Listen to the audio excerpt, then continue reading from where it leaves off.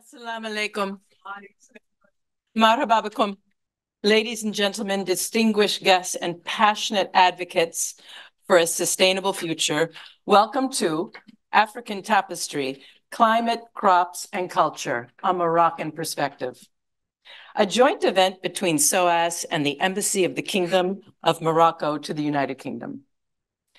Today, we embark on a profound exploration of the intricate interplay between climate, agriculture, and cultural identity through the lens of Morocco's rich heritage and forward-thinking perspectives. My name is Brooke Beardsley, and as a SOAS alumni, a SOAS Global Ambassador, and a resident of both Morocco and the United Kingdom, it is the greatest honor to be your MC tonight. In an era marked by unprecedented challenges and opportunities, the significance of the Global South, and particularly Africa, has never been more pronounced. Amidst the complexities of our global landscape, Africa stands as a beacon of resilience, innovation, and hope. Morocco, with its deep-rooted history, vibrant culture, and commitment to South-South cooperation, exemplifies the potential for collective progress and unity in addressing the critical issues of our time. As we delve into the themes of climate action, sustainable agriculture, and cultural harmony, let us draw inspiration from Morocco's journey and envision new pathways for empowerment, cooperation, and peace. Before we proceed, a few logistical notes to ensure our day is as enriching and smooth as possible. We encourage active participation tonight, so please feel free to engage with our speakers through the Q&A session. Breaks and networking sessions have been scheduled to allow for deeper conversations and connections. We invite you to take full advantage of these opportunities to meet the speakers and ask them any questions you like. Now it is my complete honor to introduce our esteemed opening speaker, Professor Adam Habib, Director of SOAS, a distinguished scholar, a fervent advocate for social justice. Professor Habib's insights will undoubtedly set a compelling stage for today's discussions. So please join me in welcoming Professor Habib.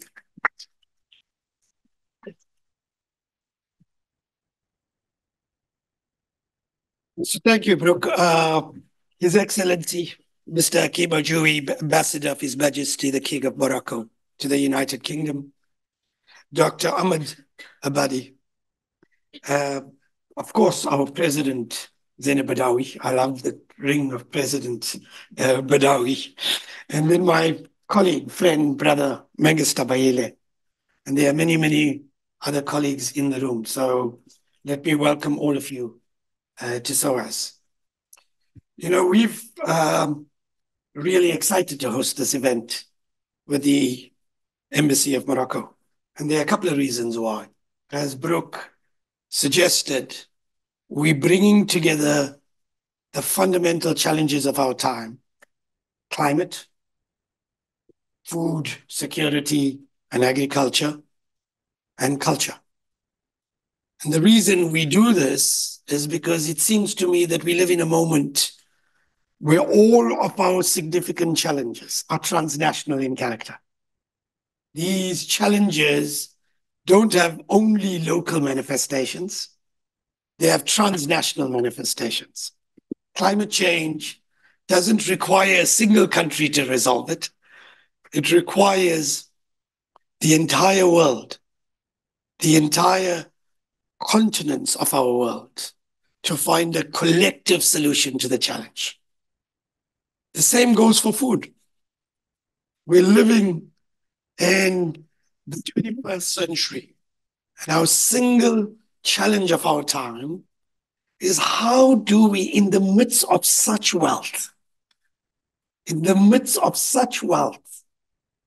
how is it that we have people starving, that we have children starving in this world?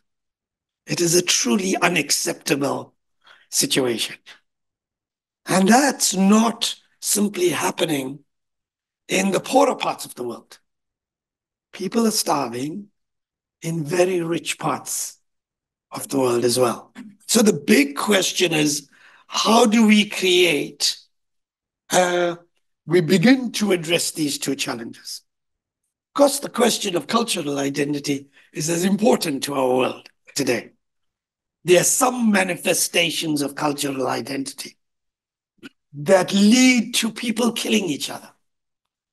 And yet, there are other manifestations of cultural identity that enable people to come together in powerful ways. Last night, I was having dinner with the colleagues, and we spoke about how is it that in some parts of our world, in Jerusalem, for instance, there were centuries when people of different religious communities lived in peace with each other. And yet, we now are confronted in a moment when people are killing each other. And 11,500 children, 12,000 children have died. The dawn of the 21st century. What has happened to our context, our world? And so one of the things that SOAS is trying to do is to serve as a bridge, a university that trains students and professionals. It wants to do research, but what it wants to also do through its teaching and research is serve as a bridge between different parts of the world, between the UK and Africa, Asia, and the Middle East, but through the UK, between the West and what I call the majoritarian parts of our world, because that's where the majority of the world's population live. And we need to understand, if we're going to find solutions to the challenges of our time, then we need the ability to start thinking through both local solutions and global technologies. You can have global science, you can have global technologies, but you need local knowledge to enable those global science and technologies to work. Think about this. Just 2-3 years ago, we had COVID. We had a vaccine, but that vaccine played out it was firstly unevenly distributed. So in the continent that I come from, Africa, it wasn't adequately deployed because the way it was bought up and hoarded in other parts of the world prevented that.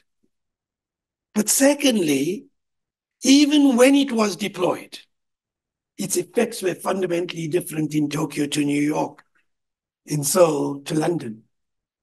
And that's because local knowledge matters.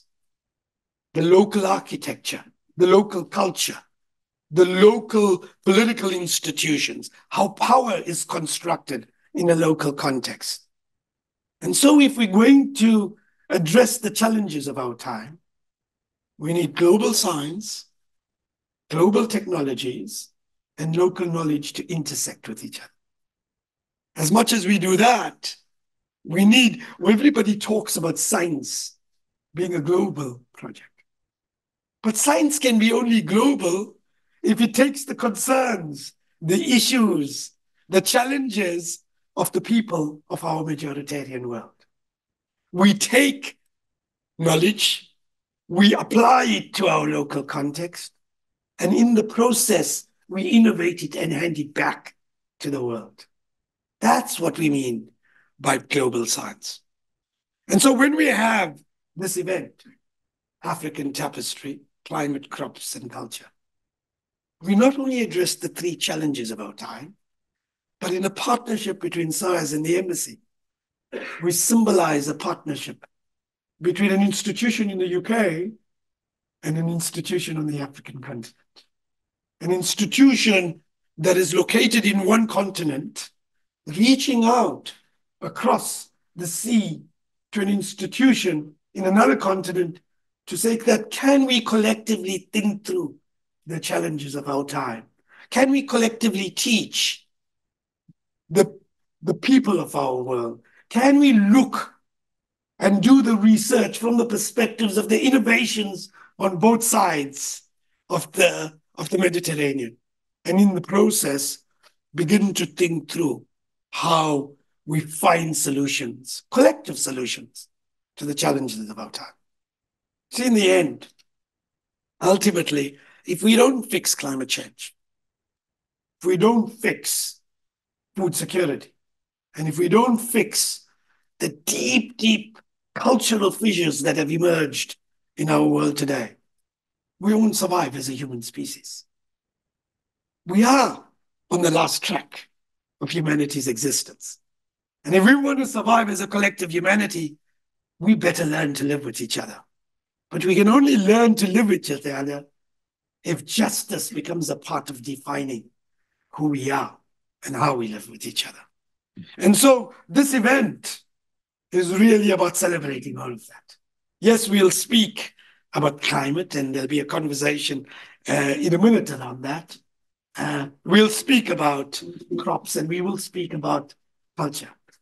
But ultimately, all of this is meant to symbolize a partnership, a relationship amongst people, amongst institutions, amongst higher education and government, amongst higher education and civil society, between government and civil society, between different peoples of our world, on how to reimagine the challenges of our time, how to recraft solutions for the challenges of our time, and ultimately how to begin to make this a better world. And that ultimately is the mandate of SOAS. We're in university to train people, we're a university to do research, but most importantly, we want to be and serve to be one of multiple bridges, intellectual bridges for the human community. And that's why you're here with us today. And that's why we're so excited to have this relationship. And so I'm going to, with those few words, because I tend to go on and on and on. And I'm watching my colleagues say, it's time to get off this stage.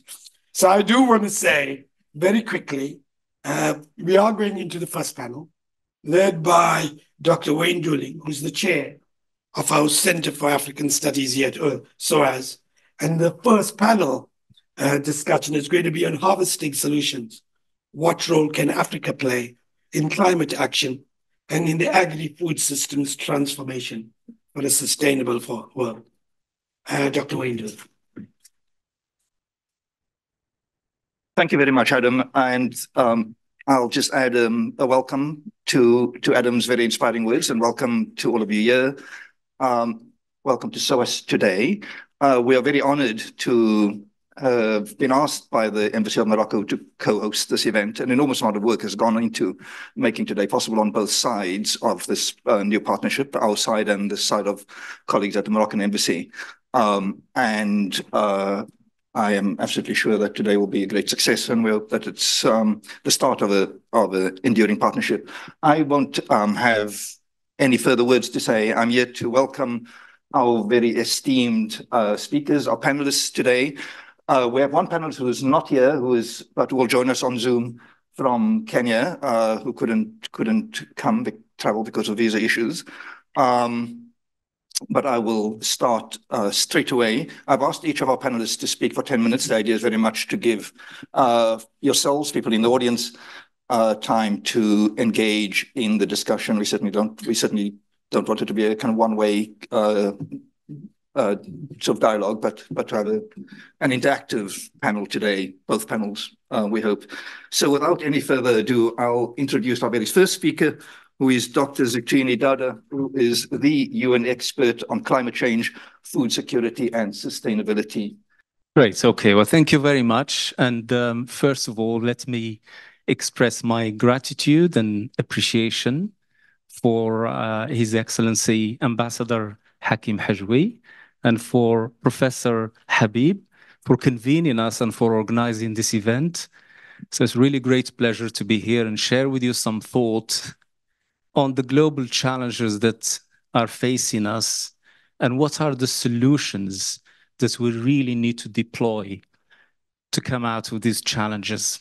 And as you know, the world has been going through a succession of crises, climate change, biodiversity loss, COVID-19, and also the wars in Ukraine and in Palestine. And all of these, they affect global food security. So in 2015, all leaders from around the world, they got together and they thought about what is the future that we want for humanity. And they agreed the Sustainable Development Goals, 17 goals that cover all aspects of our life in terms of economy, environment, but also social aspects. And at the same year, the leaders also agreed on the Paris Agreement to tackle climate change, to keep the global temperature below 1.5 degrees C. That's the goal. Why? Because if we stay below 1.5 degrees C, we avoid the danger of climate change. Unfortunately, today, we're not achieving any of these goals. We're going actually backwards. The Sustainable Development Goals, we're only on track to achieve 15% of the targets. And we are far away from achieving the 1.5 degrees C climate goal. Because all efforts from all around the world, they're not enough, unfortunately. And I don't know if you've been following the news in terms of climate change.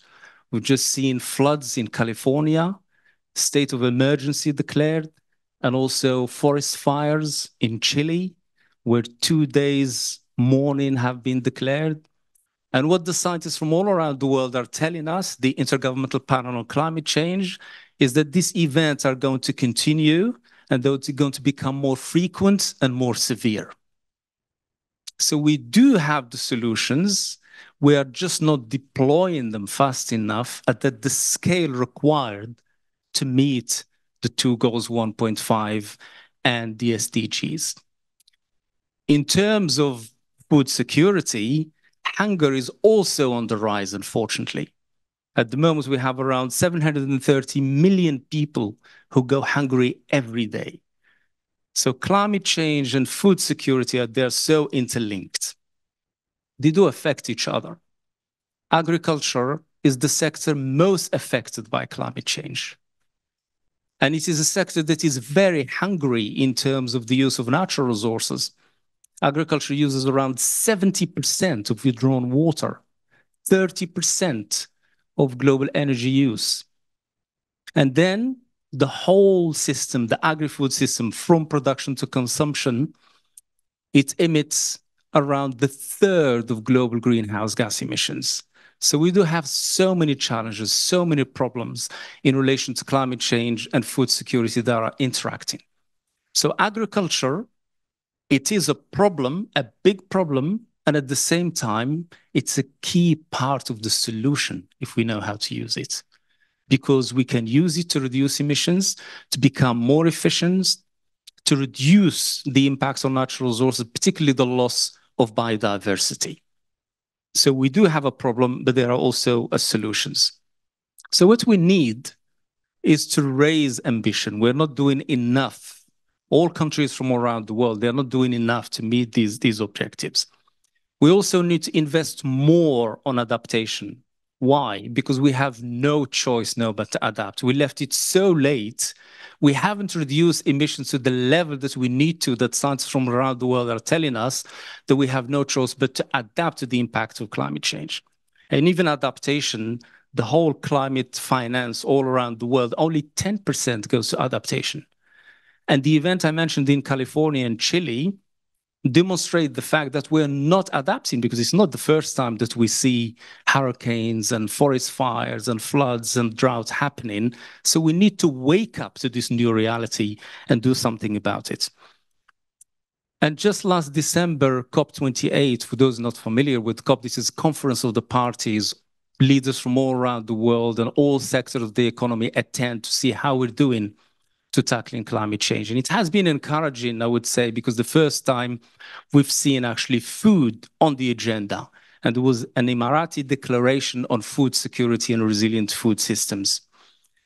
And this is very much relevant to Africa, the recognition of food security. there was also investment in adaptation, in loss and damage. The first time we've seen money actually poured into loss and damage. So these are encouraging steps going forward, but what does it mean really to Africa?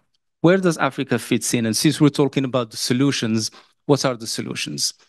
So there are many contrasts in Africa. 9 out of the 10 most vulnerable countries are in Africa. And Africa is also the hardest hit by hunger. There are 282 million people who go hungry every day in Africa. And it's almost 40% of the world undernourished people are in Africa. And there are many other statistics. 60% of the Africans also live in poverty. This is the negative part. But Africa is blessed with the wealth of natural and human resources. It has 30% of the mineral reserves in the world. Africa is the youngest continent in the world and has a huge capacity on renewables as well. And in terms of impacts of climate change, Africa is very hardly hit because it's been affected a lot. And according to the Intergovernmental on Climate Change, agricultural productivity decreased by 34% since 1961. And it doesn't make sense because 60% of the world's uncultivated land is in Africa. So the point I'm making here is that we need to start talking about Africa as not the continent of problems and challenges, but actually the continent of solutions. And this is how I want to end my intervention. How do we get there in terms of solutions? I did a paper recently in Illuminum and talking about transforming Africa from the continent of challenges into the continent of solutions. And what I elaborated there is the principle of rise of Africa with pride. What does rise mean? R means for Africa to reaffirm its leadership in tackling these challenges of hunger and climate change. And here I want to bring in the example of Morocco, since we're talking about the perspective of Morocco and leadership that has been played by Morocco, particularly for the issue of agriculture and adaptation. Morocco hosted COP22, and it set up the adaptation of African agriculture, the AAA, and it has ministerial meeting every year to voice the needs of Africa in terms of adaptation and to attract financing for adaptation. It also launched an initiative to deal with the sustainable development of oases and to protect the cultural aspects and the existence of oases. And it has also been investing a lot in renewable energy, including hydrogen. I stand for invest, investing in transforming the agri-food systems, investing in research, in innovation, in renewable energy. But more importantly, as I said earlier, that Africa being the youngest continent in the world, we have to invest in young people. We have to build the local capacity to be able to benefit from those natural resources in the continent. And investment also, just to give the example of Morocco, Morocco has been leading investment in renewable energy. The biggest solar panel, the solar panel station is in Ouarzazate in Morocco, Noor. And also you will hear probably someone talking about the University Mohammed VI Polytechnic, who's really a model in terms of building local capacity and encouraging South-South cooperation, bringing in African students to benefit from the knowledge and share their knowledge. The third point is S, scale up. Scale up investment in adaptation and resilience. Why this is important? Because Africa spends $50 billion a year importing food. And yet I mentioned the potential of Africa becoming not just self-efficient, but feeding the global population as well. And my last point is E, is for Africa to embrace ownership and shaping its future by itself. And to share really the experience and the lessons between the countries and the South-South cooperation. So just to finish, I want to leave you with 3 main messages. To tackle these global challenges, and particularly climate change and food security, there are 3 takeaways that I would like you to note. So the first one is to start talking about Africa as a continent of solutions for the 3 points that I mentioned, and the rise, for Africa to rise with pride to facing these challenges and providing solutions to the world. And the second point is the importance of political will and country leadership, and the example of Morocco that we've been given. Now, I've been working in the UN for 11 years and been trying to support countries to build technical and political capacity. One thing that has always made a difference is the political will and the political commitment. Then things happen. And my third point is that if we want this transition, and if we want to tackle these challenges as one global community, we live in one planet, then we need a just and inclusive transition. Transition has to be based on justice, that everyone benefits from the technology, from the advancement in knowledge. It has to be inclusive and just. Because also the challenges we're dealing with, they're interconnected.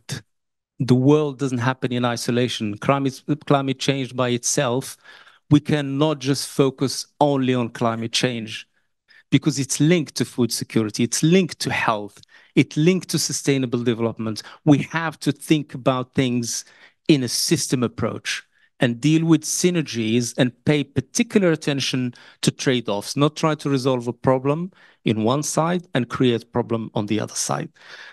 So I hope I didn't go beyond 10 minutes, and I hope this helped, and these are my 3 points. Thank you. Thank you. Our next speaker is Ms. Caroline Turanira, who is the country manager in Kenya for OCP Africa. Thank you very much. If you could speak for 10 minutes, Caroline. Thank you. Your Excellencies, faculty, distinguished guests, good evening. It is my pleasure to join this distinguished panel. When we talk about the African tapestry of climate, crops, and culture in the context of Morocco, I think of the natural centrality of OCP in this discourse. Morocco has access to 70% of the global reserves of phosphates, and OCP has the incredible responsibility as the custodian who is vertically integrated in the phosphate value chain. I know many might be wondering what is phosphorus, but phosphorus is a critical macronutrient that is required by plants for root development. Therefore, of course, be a key anchor when it comes to agriculture and, of course, production. OCP, therefore, has a steadfast commitment to catalyzing circular growth whilst addressing challenges of smallholder farmers now that we're in this agriculture space. Smallholder farmers in Africa face a lot of challenges, which, of course, we're talking about limited access to information, pests and diseases, limited access to inputs, markets, weak financial resources, climate change, of course, etc., etc. So these challenges, when we are the custodian of phosphorus, we cannot be able to play a big role in the development of phosphorus when we are not addressing these challenges of smallholder farmers. On this, therefore, OCP leverages its expertise to customize plant nutrition solutions champions sustainability through water and energy efficiency, and innovation through research and development to contribute to the sustainable economic development in Africa. Next, the first slide, please.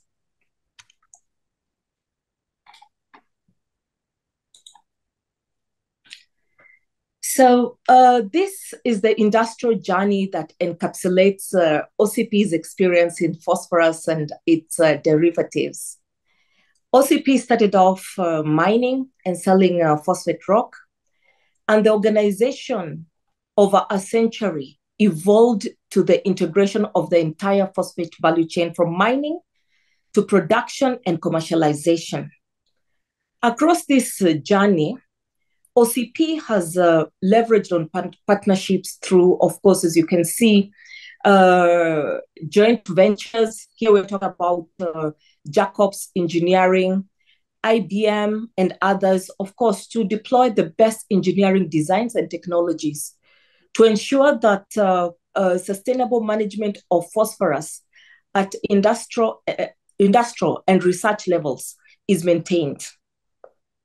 On this also, what is also very critical to note is in 2016, as OCP was actually still in its journey, OCP Africa, the subsidiary of OCP Group, was created. And this was specifically to address the fertilizer needs of the continent. There is no way we can address, or OCP could have addressed the challenges of smallholder farmers when not dedicating subsidiaries that are physically in specific countries to address these needs. To also support this, I believe you can see that also in 2017, UM6P, the Morocco University, was also inaugurated to also build capacity for research that would also support OCP. So this is the journey of OCP over a century, of course, while incorporating innovation at the heart of OCP's strategy. Next. Okay, so this map shows industrial and commercial footprint of OCP Africa. As an African country, our commitment to the African continent is naturally strong and ambitious, I must say. And of course, OCP plays a critical role of responding to the challenges of African agriculture in order to provide sustainable solutions. OCP created 12 subsidiaries that are physically present within the continent. And these subsidiaries actually also act as logistics hubs for the entire continent. Of course, in countries where we are not physically located, these subsidiaries are able to support in the provision, of course, of supplying inputs to this market, and of course, supporting the farmer-centric initiatives. So within these 12 subsidiaries in the OCP Africa, OCP Africa has a talent pool of over 300 employees of 17 nationalities. And it is important to note that we do have many more indirect employees, because these subsidiaries, of course, some have blending units, of course, which run of course, industrial. And of course, the ones that import, like the ones in Kenya, so of course, they support the commercial activities of supplying imports. OCP Africa's initiatives are entirely dedicated to strengthening the socioeconomic impact of smallholder farmers, especially, of course, supporting their integration within their ecosystem. And that's why these subsidiaries were incorporated, to ensure that OCP is nearer to the smallholder farmers, and therefore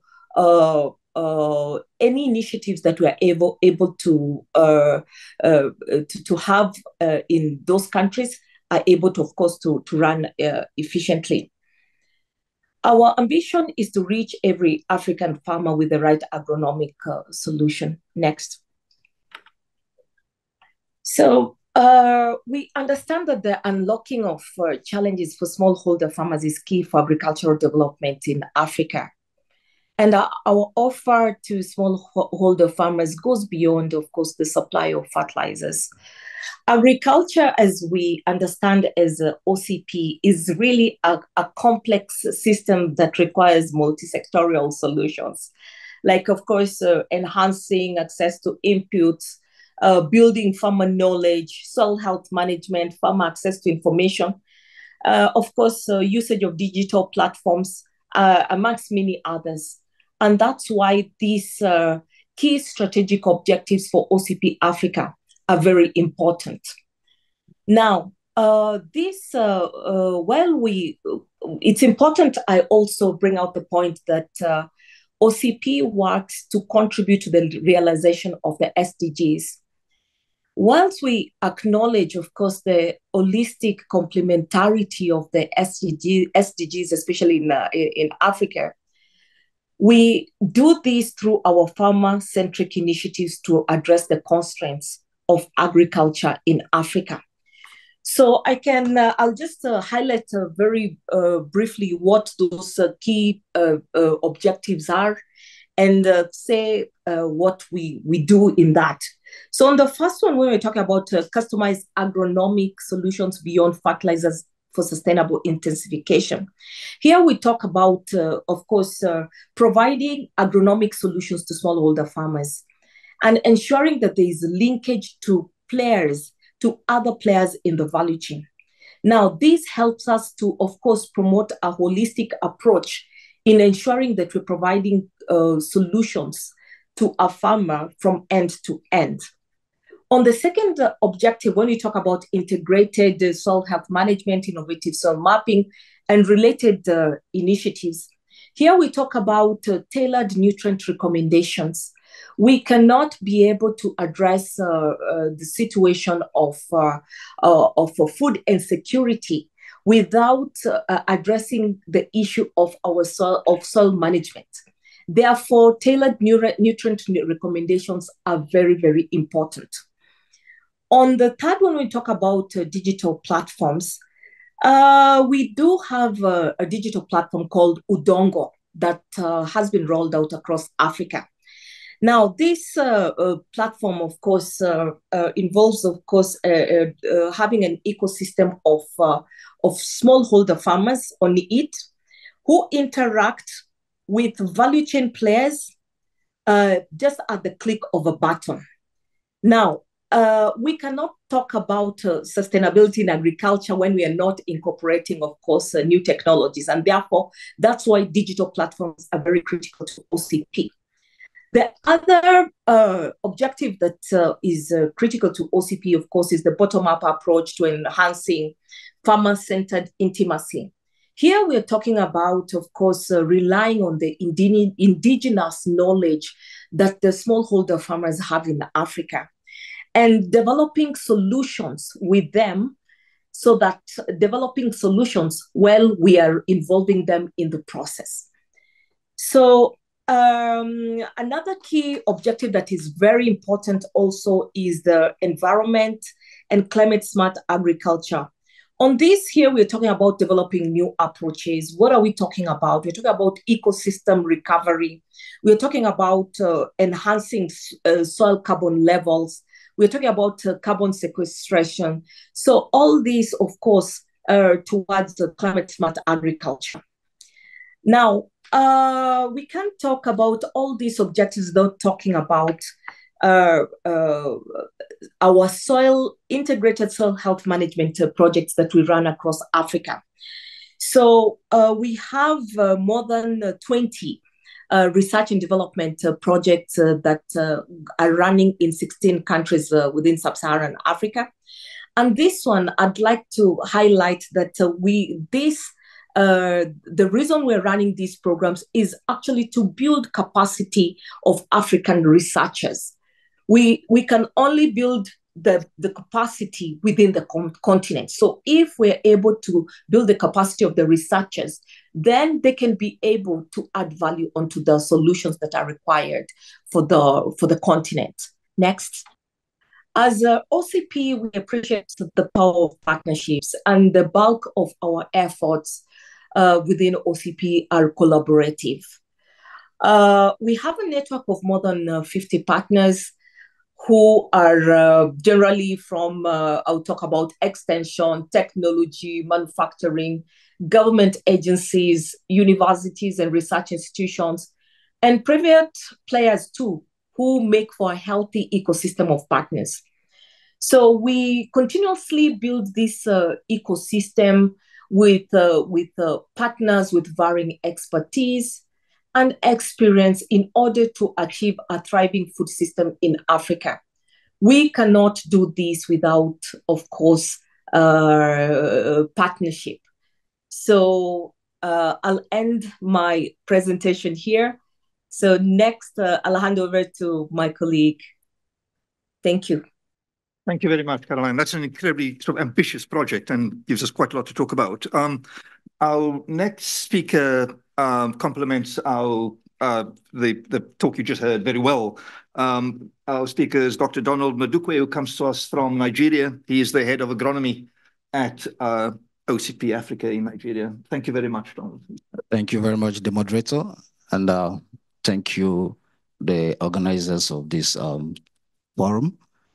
I think these are the type of discussions we should be having this time around, because we really need to build a sustainable food system for Africa. I would not take much time but intensify on what my colleague Arimi said, and I would like to take you through some of the farmer-centric projects OCP Africa has been doing in Africa to support rural farmers, build capacity of some local research institutions such that we can have a more sustainable process of producing and also curbing hunger in Africa. So first of all, in 2016, when OCP Africa was created, what we did first was to understand the challenges within the smallholder farming system, and we understood couple of problems limiting their efforts to produce more food. So we created some intervention programs which are centered around these farmers. First was the School Lab initiative. Understanding the importance of soil. Maintaining good health of the soil is key to producing more food. And so we started the School Lab initiative, which, as the name implies, is teaching and the laboratory activities in terms of soil testing, in situ, and recommendations that are tailored to farmers' field in rural areas. So we're not focusing on commercial farms, we're focusing on the smallholder farmers with at least 0.2 hectares to 1 hectare. These farmers oftentimes use the fertilizers wrongly. They know the name fertilizer. They actually don't know what NPK is in the fertilizer and why and when they are required. So the School Labs tends to teach them good agronomic practices, teach them the essence of soil testing, and also recommending appropriate fertilizers.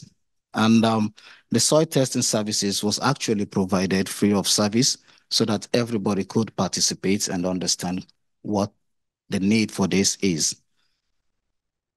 Beyond this, we also found out some key challenges, which include education. Yes, they have been farming for a long time. They have some traditional knowledge. However, the linkage between the value chain, what happens at what time, and not clearly planned out. So they do their practices as traditional activities. Most farmers who have access to more land could not even make a living from it because it's just a traditional practice.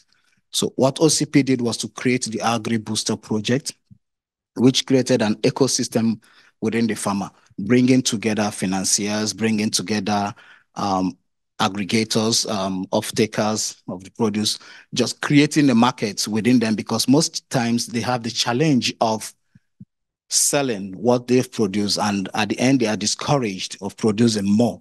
So we created markets within them. They sell at a competitive market price, and we also brought around them banks who can offer them loans to get inputs. When I say input, I mean quality inputs, okay? Hybrid seeds, quality fertilizers, good agrochemicals. And around this, we have trainers who train them how to use these quality inputs at the right time, where to get them, and what quantities to use for these inputs. That is what the Agri Booster was doing. We piloted this in Nigeria, and today we are running this across all the subsidiaries in Africa. So it is a program that has seen over 580,000 farmers through, and they are embracing a lot more of this program. Moving from that, the most challenge of rural farmers in Africa is logistics. When I say logistics, I mean distribution of farm inputs was actually a very difficult thing to do. So some farmers are in core agrarian regions and they do a lot of agricultural activities, but they lack access to inputs, not even the quality input. They lack access to every form of inputs in those areas. So what we did was to create a hub we call the farmer house around these farmers. The hub was to facilitate the aggregation of inputs early before the farming season so that they could have access to these inputs and have assurance of quality inputs within them and the communities. So creating this also, we found out that, yes, because we're piloting in Nigeria, as wide as it is, there are communities that are further away from these hubs. And so we need to create the agri-promoters. The agri-promoters have knowledge of agriculture. They are young graduates, and all they do is act as extension agents for the farmers, train them as well as extend these farm inputs to them in communities maybe 20, 30 kilometers away from the hub. So these farmers have access to inputs and they have the agri-promoters. The agri-promoters are actually trained as entrepreneurs. So they make also living from this. They work daily and they are happy doing what they're doing with the farmers, and the farmers get to learn new technologies every day. Beyond this, my colleague mentioned about soil health, soil mapping activities. Because we actually want to understand the soils of Africa so that we can provide tailored solutions. So we'll set out to map over 100 formulas by 2030. So far, we have 44 formulas, specialty formulas. When I say specialty formulas, we mean fertilizer formulas that are inclusive of micronutrients and not just the macronutrients. And these are based on soil tests and other factors like yield indices. So we've also gone ahead to map over 50 million hectares across 10 countries in Africa, and we are continuing. We are hoping that we would reach more countries by 2030 as well. All this we do through collaboration, because at the heart of these achievements, we have collaborations, meaningful collaborations with institutions, local institutions, international institutions, donors, and also ministries of agriculture in each of the countries we are present in. She mentioned of Udongo. Udongo is also a digital. It's both app and a web-based application that enables the farmer to interact with extension agents, input dealers, as well as marketplace. So on this app, the farmers can reach out They can find resources on how to plant particular crops. They can find where they can get inputs, okay, beyond the farmer hubs. If they don't have any present, some can actually locate one, and you can place order and you can get some inputs delivered in good time. And beyond this, also, we are advancing the Udongo to have some presence, like training of extension agents where they can take some short courses, okay, just to revalidate their expertise to be able to serve the farmers very well. And we are looking at some offline trainings. Okay, beyond what we're doing closely, OCP is vigorously collaborating with institutions like Rothamsted Research here in the UK. We have the Greenfield University, if you saw the partners map showed earlier. So what we're doing is to deliver tailored technologies to African farmers. So in this partnership, we try to incorporate the local knowledge, not just to dump foreign innovations to them. We try to look at what the farmers are used to, what they can quickly adapt to. Otherwise, when you struggle to bring age-long research to them, they dump it if it is difficult to adapt in the first year. But when you try to improve on what they know already, what they do, like the director also has said, it is easy for them to adopt. And so this is the approach we use in OCP Africa to reach out to farmers. I extended 10 minutes. I'll just show some pictures just to buttress partnership, building capacities of local fertilizer manufacturers in different African countries.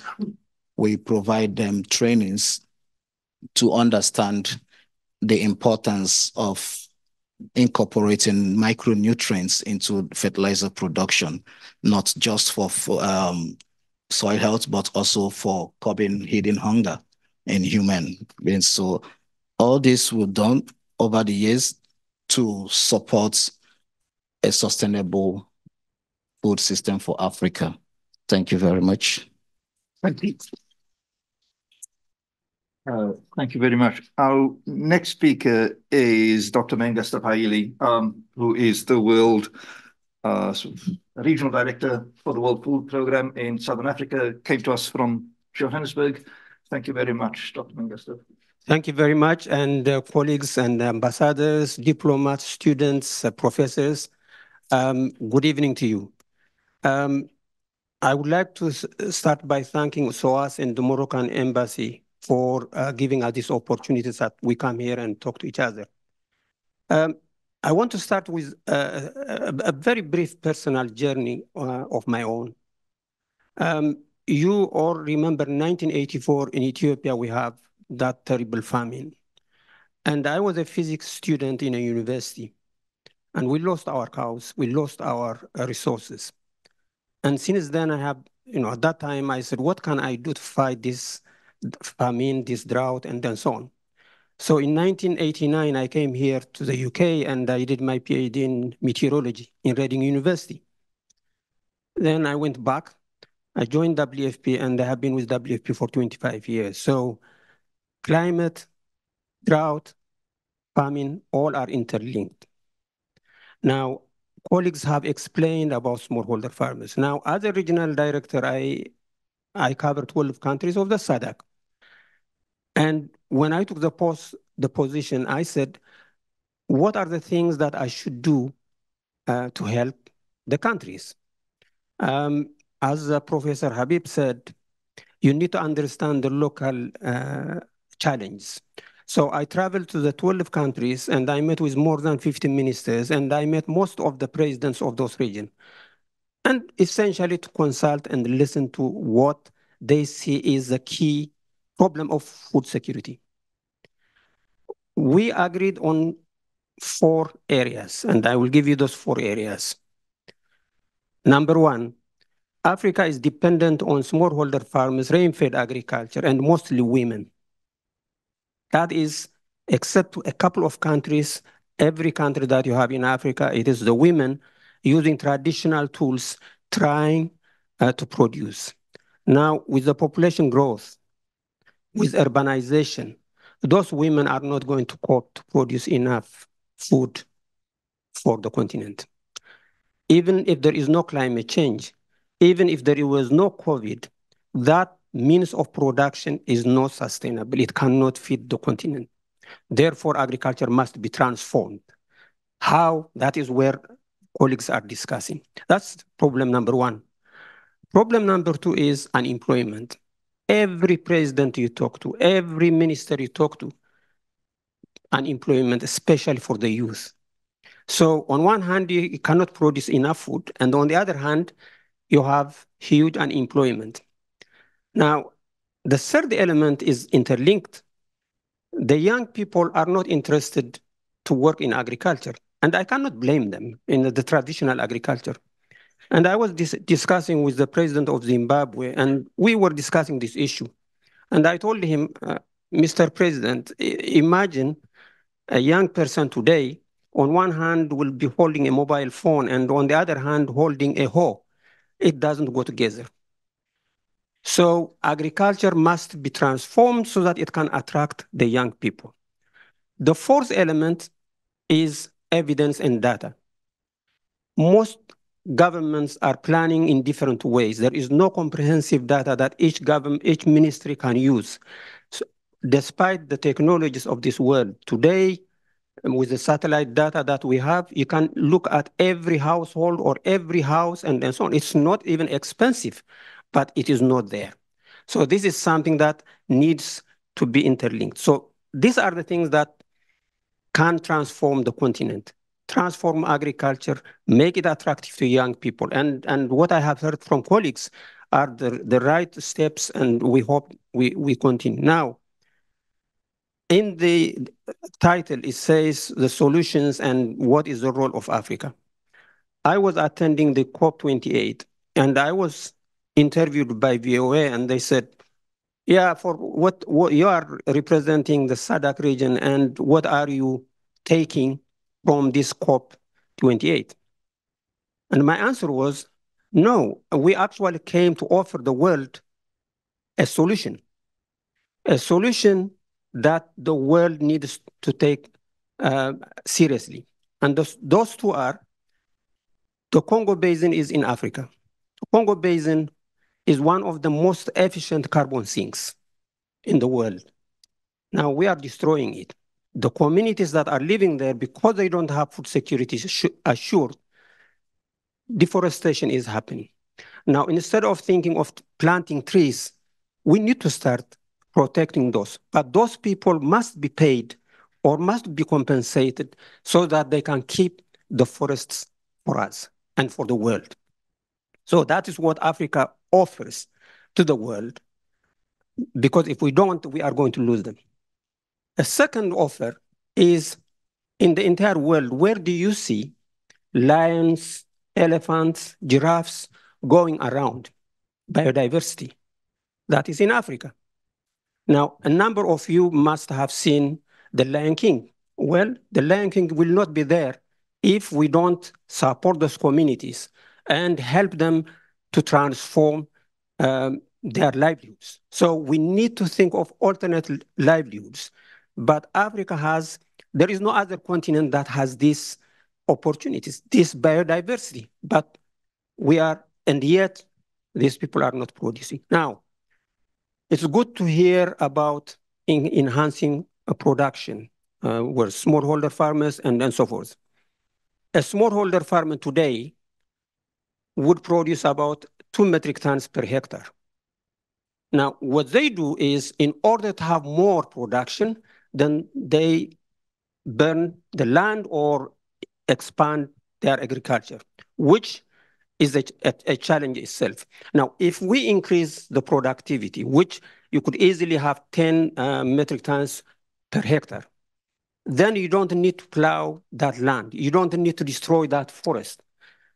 Now, last, I would like to conclude by talking about energy. If you go to a rural village, and I have traveled around in the continent, you go to a village and you see no energy and you see no water. If there is no energy and if there is no water, you have no hope of transformation. So this is where we come with green energy putting there. So in those villages, we don't even talk about energy transition. We talk about in COP, we talk just energy transition. Well, there is no energy. So it is transition from no energy to green energy. And Morocco is doing a great work on renewable green energy. And you are working with youth. Now, these are things that we could put. As WFP, we have an example we call it rapid rural transformation, and we can share with you. We have 4 villages in Madagascar, in the worst affected villages. We just took a solar panel and we dug water. We have digital school. And from that, entrepreneurship starts. And those villages, they will never be hungry again. They would never be hungry again. Those rural women, rural young people, they do work. They want to change, but they are not getting the opportunities. So I stop here, but I would be happy to continue this discussion, especially with young students that are around here. And I would be happy to share with you our addresses so that we can continue this discussion. Thank you.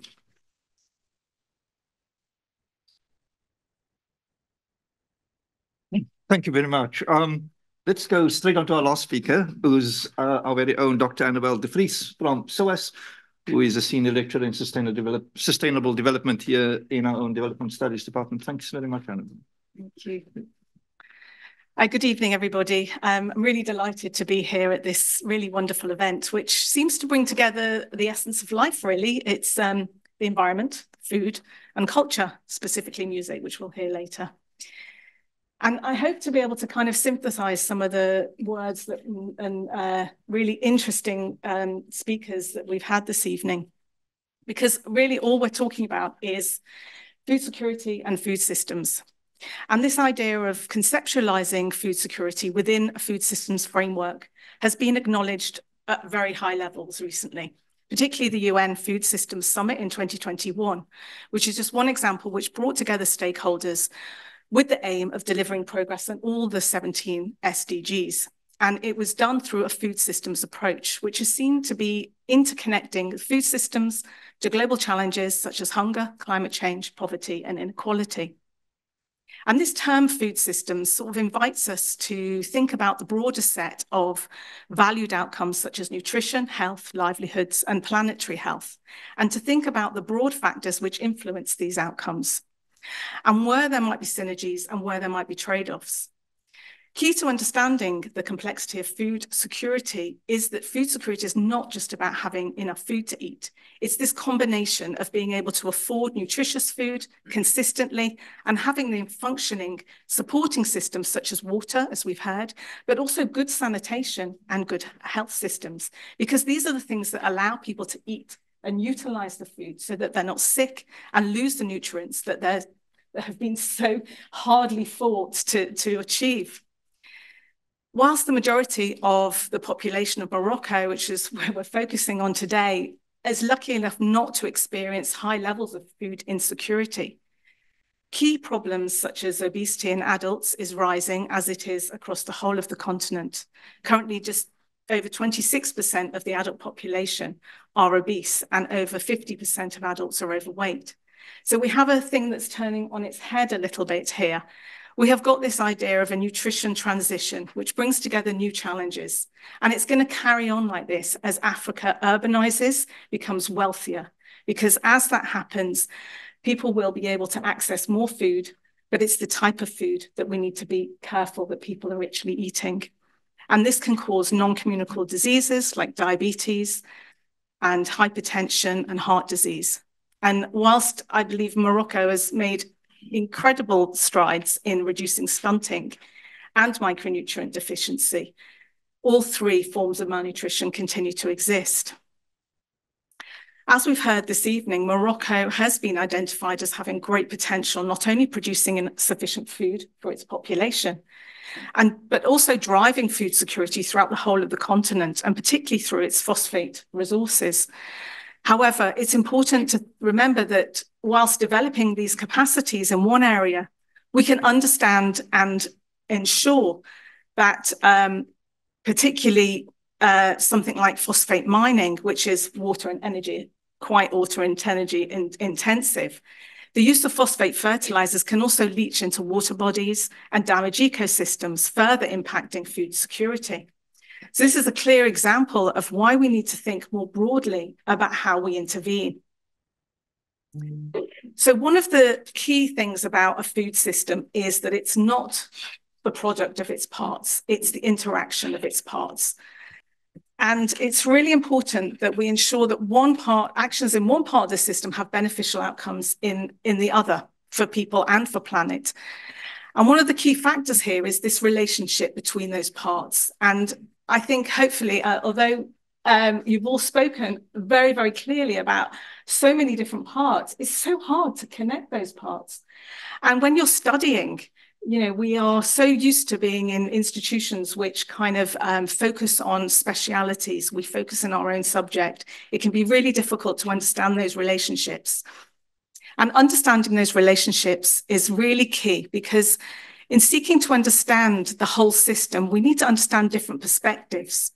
And in order to be able to do that, we need to be able to consider the boundaries the boundaries of our thinking. These are all connected. And they're connected to value judgments, because the values we hold direct the drawing of boundaries around the knowledge that we believe is relevant, what's included and what's excluded in our analysis of the system. So understanding these interrelationships, the perspectives and the boundaries within the system is a preoccupation of systems thinkers. I'm going to say that. In the food system, the activities that people do and what they get from the food system is intricately linked to systems of relations. And this is the relationship that people have with food, what they grow, and we all have a relationship with food. Think about our culture, where we're from, our family. It's how we see ourselves and how we see the food that we eat that kind of is related to our identity. But food systems are often determined by this system, wider systems of relations that determine how people grow food and what they choose to eat and how they eat it. And of course, who gets to eat what and do what and in what way. In my own research many years ago in Mexico into the relationship between milpa cultivation and the milpero farmers, I found it wasn't just about growing food, it's the cultivation and the maintenance of that relationship between farmers, their land, nature, their history, and their status. And I think this is really important as you were talking about this connection with the farmers and understanding local knowledge, because it's not our knowledge. We don't understand how people perceive their own agricultural systems. So these social and cultural institutions do play an integral role in defining the food system. And it's also quite evident when we look at how gender relations determine women's access to land and inputs, as well as the benefits that women can derive, whether as producers or as consumers. And whilst there is quite a lot of variation across Africa in terms of female labor, the average is around 40%. So women significantly contribute to Africa's agriculture and rural enterprises. But they also do so, in doing so, they fuel local and global economies, and they play a key role in food security at the household level, both growing food, preparing food, and caring for their family's health.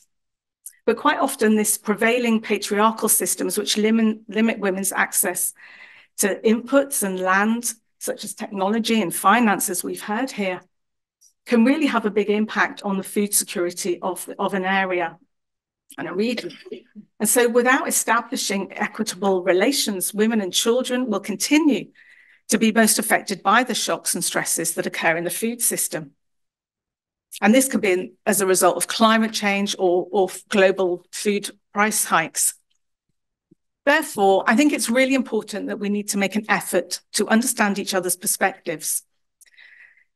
In order to do this, we need to identify the actors in the system. We need to work out how they relate to each other, what elements of the system affects them, and their ability to act and derive benefit from the food system. And finally, we need to understand and quantify the impact of those relations on each other and those outside the system. Essentially, we need to kind of map the system. One excellent example of systems thinking is work being done by researchers by CGIAR. And they've done incredible work in mapping the interrelationships between climate hazard agriculture and gender inequality. And they've created a map of hotspots where they look at national and subnational levels, measuring projected climate risk, such as drought and extreme weather events, women's participation in agriculture, such as the share of women's labour, and exposure. And what we mean by exposure is their exposure to risk. So analysing social institutions such as restricted civil liberties, discriminatory family code, prevalence of gender-based violence. And by doing this, it's possible to get a better picture of the intersecting factors that affect food security.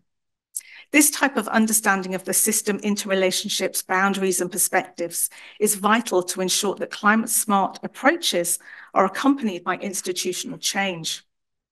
Another way of strengthening this approach is to become better systems thinkers. And we definitely need training to do this.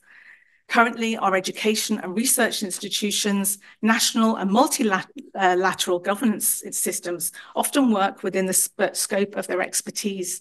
And this is really valuable. We really need expertise. But when we're working in silos, we can't understand how those interrelationships work. So a program called Interdisciplinary Food Systems Teaching and Learning, IFSTAL, has been trying to change this. I'm part of this program as SOAS is a partner. And what we do is we work across universities, government departments, and food industry actors. The program provides training in systems thinking and a space for people to work on systems problems together.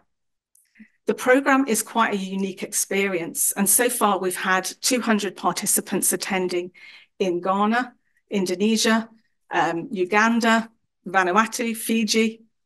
And what this does is it brings together ministries, sector workers, food retailers, small enterprises with students. And what you have there is you have a multi-sectoral, multi-interdisciplinary. In addition to that, we have young professionals speaking and interacting with people at the top of their game, CEOs, new entrepreneurs. We have this sort of synthesis of knowledge and experience. And we also run a year-long program in the UK, which brings together master students from SOAS, Oxford, Warwick, and the Royal Veterinary College, School of Hygiene and Tropical Medicine. And so far, we've had over 2,000 students come through this program.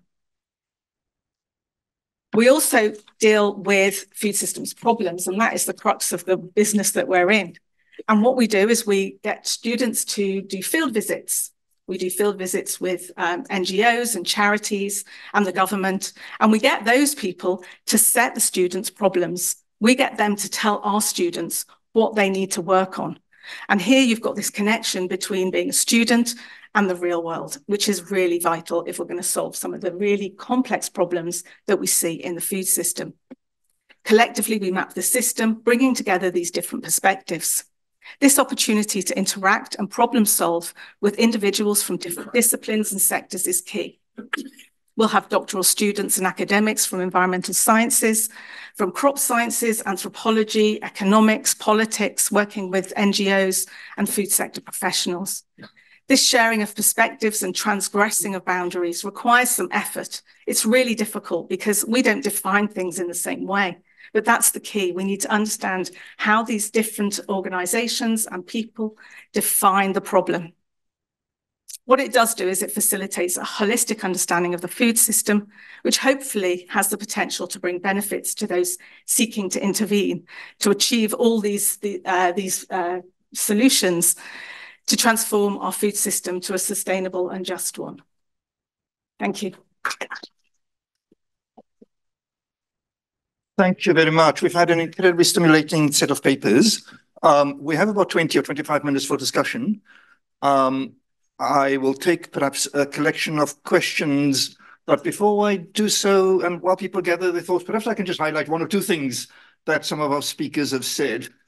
So to a greater or lesser extent, all of the talks reminded me of a pair of articles that The Economist ran, the journal, the magazine, The Economist ran in 2000.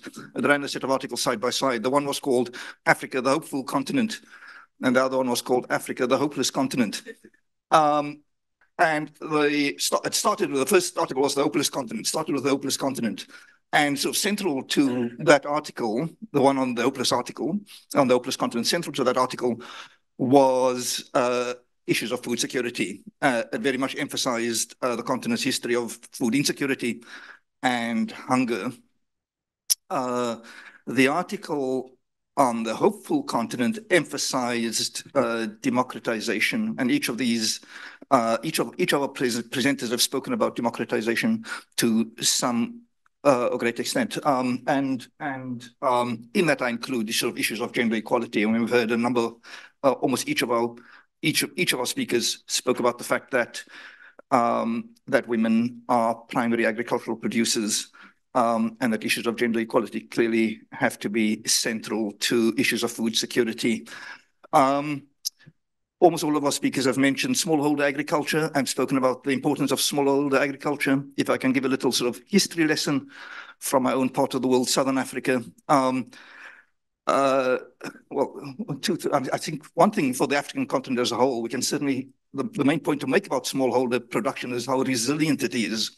Smallholder agriculture has survived against the odds of agribusiness and commercial agriculture. And I think that's something that's worth saying and worth noting. In Southern Africa, smallholder agriculture was certainly during the colonial period, 19th century, first part of most of the 20th century, smallholder agriculture was absolutely decimated. African agriculture was decimated. Black peasant production effectively decimated. That's the case certainly the case in South Africa, but also the case in Zimbabwe, and it's also true for parts of East Africa, certainly the case in Kenya. And what secured the success of big agriculture, big business, commercial agriculture, I mean, in these settler colonies that I've mentioned, of course, we're speaking about white agriculture. What secured the success of those industries was the intervention of the state, kind of massive state intervention. The big tobacco farmers of Zimbabwe, the big maize farmers of South Africa have all benefited massively from state intervention. In instances where states were less supportive of agriculture, settler agriculture, smallholder agriculture survived. The cotton farmers of Malawi, for example, completely destroyed settler agriculture, smallholder agriculture in Malawi during the colonial period. So that is something that I think is worth thinking about, precisely the role of the state.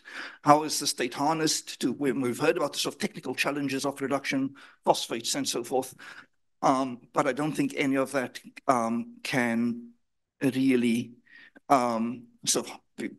realized their potential without a discussion of the state and what the state brings to smallholder agriculture and agriculture in general. Those are just a few of my kind of random thoughts. So I'll open the floor to questions, and perhaps I'll take 2 or 3 and allow our speakers to address them in common. Yes, please. If you don't mind, so just introducing yourself. Yes, please. Thank you. The name is Ali Bahajub. And I would like to ask a question of Dr. Zitouni, if I may. You mentioned that 31% of the food production is actually decreasing in Africa since 1960, if I remember rightly. But that's not actually attributed just to climate change. It's attributed to several other factors. And I also remember, just as an example, the cocoa prices, for instance, are not actually fixed in Africa. They're fixed somewhere else, in London and Chicago. So that's just one question. And the other, if I may, Dr. Donald, you mentioned about the farmers not being able to distribute their produce.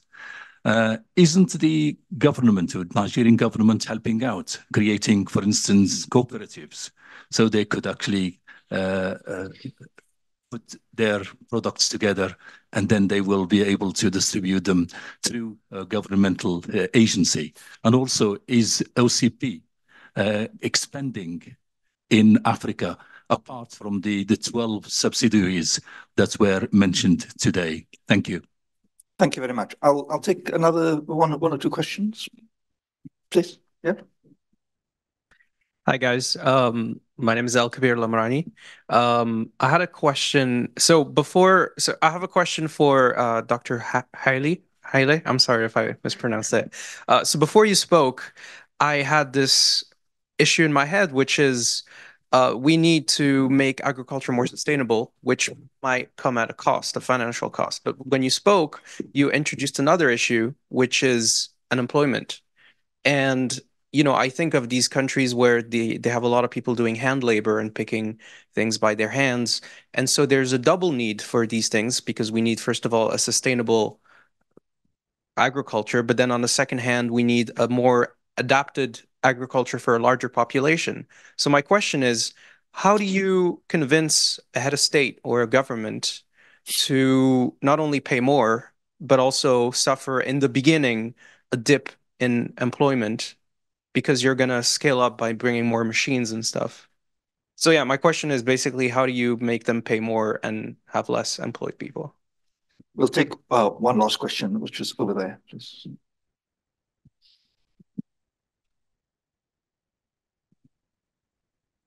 Thank you. Very thought-provoking. My name's Jonathan Tudor. I'm a climate technology investor. And agriculture, precision agriculture is one of our big themes. And I was just wondering what the region would have to do to leapfrog North America and Europe in the use of natural biologics, microbial coatings for seeds, for example, which displace, I know, some of the phosphates, but also then displace the emissions associated with fertilizer production, but encourage greater soil health. And I just wondered what you collectively could do to adopt those faster than the rest of the world. I'll allow our speakers to respond to those questions. Perhaps I'll start with the first question. Thank you for your question on the decline of food productivity in Africa. So I've given that example since 1961, 34% decrease. And you're right. I think one of the key messages to take from everything you've heard so far is that food systems are complex and complicated. And that decrease is true. In reality, it's not only due to the impact of climate change. There are other factors linked to that, including access to technology, access to finance.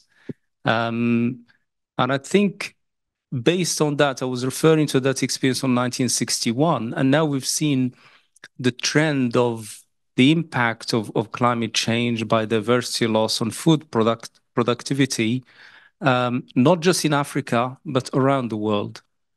Last year, even in Europe, we've seen so many crops affected by drought.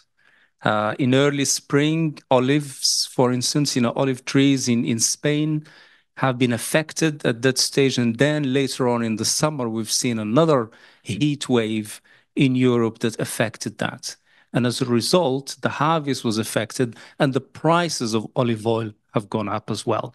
So you're right. And this is the key message from here is the interconnectivity of these factors. There are many factors interplaying of the agri-food system that are complex and complicated and related to so many factors, environmental, social, and also economic. Okay, thank you very much for your question about what the government is doing to aid distribution or aggregation of produce. Yes, the government is actually working in various countries. However, the efforts of the government alone is not enough. The private sector needs to play a key role to support what the government is doing. Basically, the government creates the environments for other key players to come and support agriculture. For efficiency, there is really need for companies like OCP Africa to provide support, especially in the aggregation of produce, in the sense that there are a lot of challenges resulting to loss of food after harvest. Most of the losses are post-harvest losses, and time is a critical factor. If you wait for government, probably we don't have as much food as we have, because the government system doesn't really work as fast as the private sector does. So there is need to collaborate, support what the government is doing to reach a faster end. That is number one. Number two, is OCP expanding beyond the 12 countries? The answer is yes. OCP is actually trying to reach us to other countries. For example, we have Tanzania trying to extend support to DRC, to Burundi. We have Kenya supporting Uganda. We have Nigeria supporting Niger, supporting Togo and other countries within the surrounding. And there are concerted efforts to make sure that we have physical presence in some of these countries, especially in Central Africa. So the activities there are ongoing. For the third question about smart agriculture, right?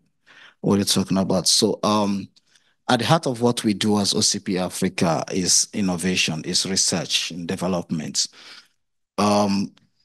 Companies like yours, we seek collaboration to make sure that we bring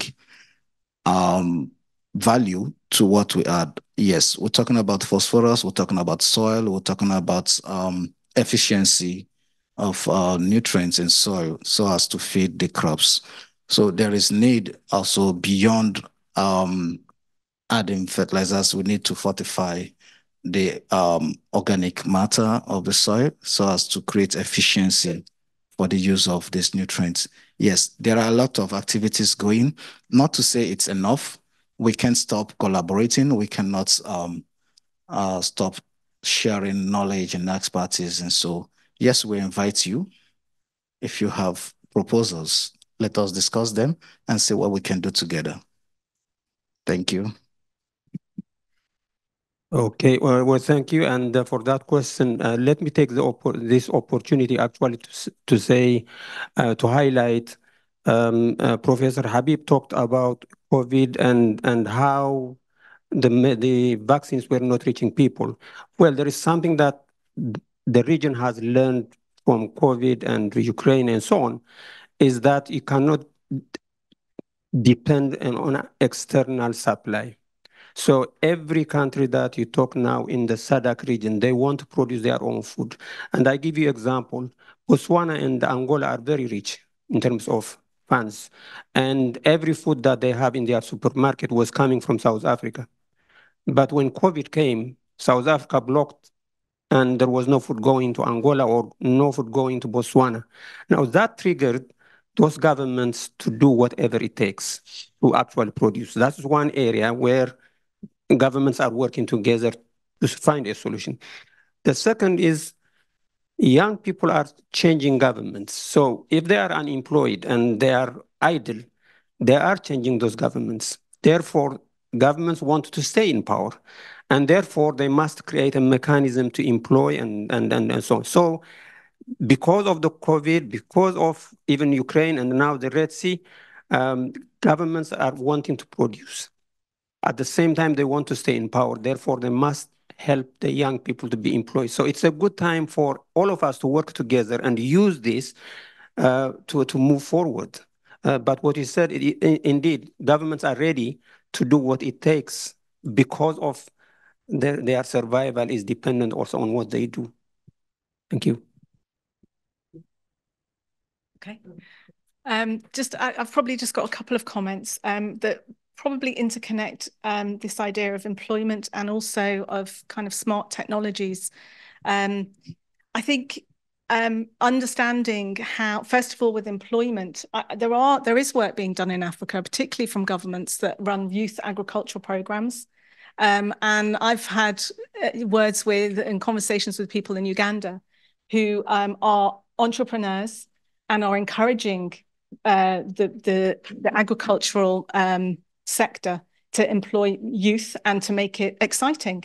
And I think a lot of the time, this is where smart agriculture, and we're talking about, you're talking about biopurification, but also this connection between technology and agriculture. On the one hand, we can't forget the farmers that work subsistently.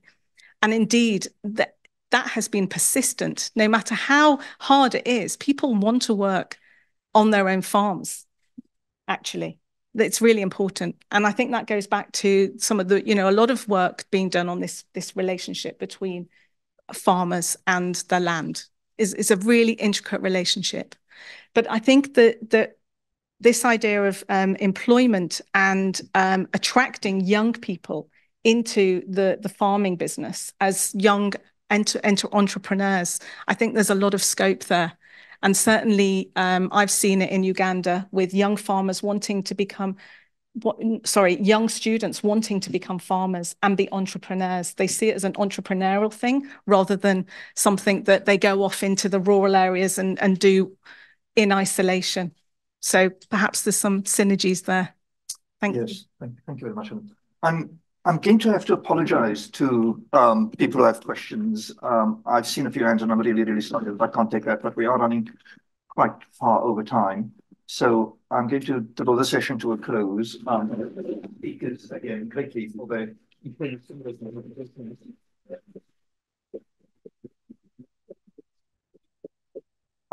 Our second panel offers a unique conversation between Dr. Zainab Badawi and Dr. Ahmed Abadi on building bridges of understanding Morocco's unique interfaith and multicultural dialogue. Their discussion promises to enlighten us on the power of dialogue and understanding and fostering peace and unity. So please join me in welcoming the doctors.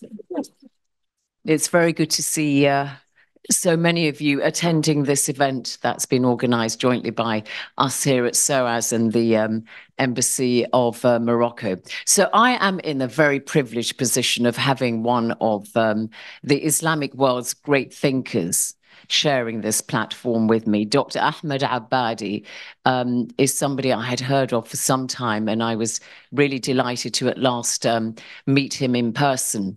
He has a real PhD, unlike me. Mine is just honorary. You see, I'm very honest. In Islamic studies, and he has been engaged in postdoctoral studies at the Sorbonne University. He's had a stint as an adjunct professor at the University of Chicago, and he's also taught at Sciences Po in Paris as an adjunct professor there also, and he's Director General of the Mohammedan League of Religious Scholars, and he's a professor at the Mohammed VI University in Morocco. You describe yourself as a passionate peace seeker, and so much of his work has been dedicated just to that. And also you like playing chess, I understand. You like playing it, but are you any good at it? That's what I want to know. And if you are, then I'd like some tips. And you know, Dr. Ahmed Abadi in this session is going to bring his own huge wealth of knowledge and scholarship to our conversation. And he comes from the city of Fez in Morocco. And of course, that has been a real center of enlightenment and scholarship and research since the 800s, I think, when a university was established there. So it must be something in the water of Fez that it has managed to maintain this strong reputation and tradition. for so many centuries.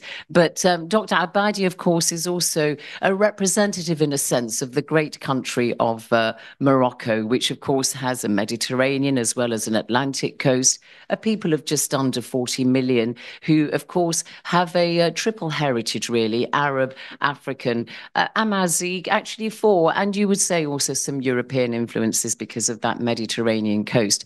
And that whole, melange, it's a wonderful mix that has really made Morocco the great country it is today. And as somebody who has really enjoyed traveling around the country and examining so many of its historical sites, from the Volubilis, which is built, by the Moroccans when the Romans were influencing that part of the continent, right down to all the wonderful, Kutubia mosques and all the rest of it. It's really quite overwhelming. It's a wonderful country to see. Every city really just, seeps with great history.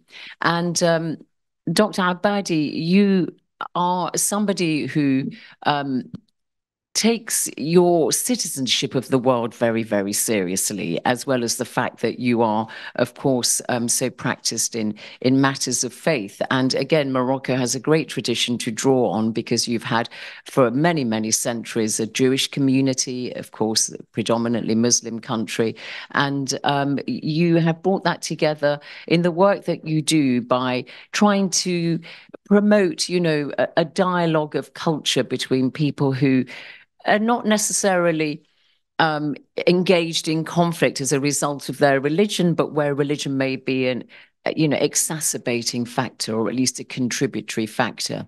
But what I'd like to do with you, and I'd also like to invite comments from the floor, is to just say, Adam Habib said at the outset that we all face global challenges and they have to be solved by the involvement of the global South, and Morocco's very well placed, as I said, to do that. So just outline for us, perhaps not dwelling on the environment so much, because we've had a very substantial panel on matters of climate change, but to look beyond that and to just perhaps sum up for us briefly what you see as the, some of the great global challenges. So just start with one and then tell us how you feel Morocco perhaps can help solve these problems. Thank you, Dr. Zainab. And I would like first to express how honored I feel tonight to be among you to tackle those issues that I qualify as being burning issues of our time. Because at the end of the day, we're on a little tiny pale blue dot suspended in a sunbeam. This is what Earth is. And we're so ephemeral, but we tend to forget it. We're a very noisy species, and we are very egocentric even, and we miss our lives because this is the capital, life, those breaths. And if we do not learn how to transcend and how to look at ourselves and to our planets in a global way, we would then keep on missing it for the rest of the days, weeks, months, years, decades, and centuries that are passing on, and would be just dwelling in our places, whereas our ancestors have spent so much sweat, so much blood, so much tears to bring us where we are today. We are suffering from many problems, Zainab and dear esteemed audience. But the way we are looking at those problems, the drives that are driving us to tackle those problems, because some of us have grown up to be just like vultures. I see a problem, then it's an opportunity for me to make money. It's an opportunity for me to grow my business. I do not go beyond this, deeper to my chakra, and draw from love for life and for the rest of my brothers and sisters, and even my brothers and sisters to come, to not call them out of pituitary my daughters and sons, brothers and sisters, and to see how waste, which is one of the most burning issues, waste. We're wasting too much opportunities, we're wasting too much time. And just as an example, each year around the planet, we discuss over 80 million theses. But are those theses symphonized, or are they just, loads of ideas and paper that are wasted? What problem could stand in front of 80 million person years of cogitations if it was engineered, if it was algorithmized, and if it was channeled towards our big problems? Waste of water, waste of assets, waste of opportunities, name it. Because the drives are not well enough. I was advised by one of my dearest elders once, Ahmed, never be friend with someone whose mind is male. Always be friend with someone whose mind is female. I said, why is that so? He said, because those whose minds are male are always looking to fertilize other minds. They cannot get pregnant with a new idea, and they cannot give birth to a new idea. And this is our case at the end of the day. We are tending to have male brains and minds. We cannot get pregnant with new ideas, nor give birth to new ideas. We like that, I think. Yes. We like that very much, that women are the originators of all of life. Of life, yeah. Creativity. We'll go with that. Let's think of the possibilities if those theses were symphonized, how many problems we can sort and we can solve if the drives are the right ones. So you're saying that there are 18 million 80 yes million PhD theses being written globally. Yes. And that they're duplicating material, they're not synchronized, they're not working coordinated to solve the big ideas. Even in the same universities, they are not. And because we don't have a sense of what are the priorities. Look, let me just enumerate some of the most burning problems of our era. One, environment. Who can debate this? Who can not recognize that this is a burning problem? Two, the Titans War. Imagine a nuclear-headed rocket hitting the bottom of the Pacific and magma coming out, game over. So when you say the Titans War, you mean Russia, the US, China? The big guys. The big guy. Yeah. Guys, yes. 3, waste.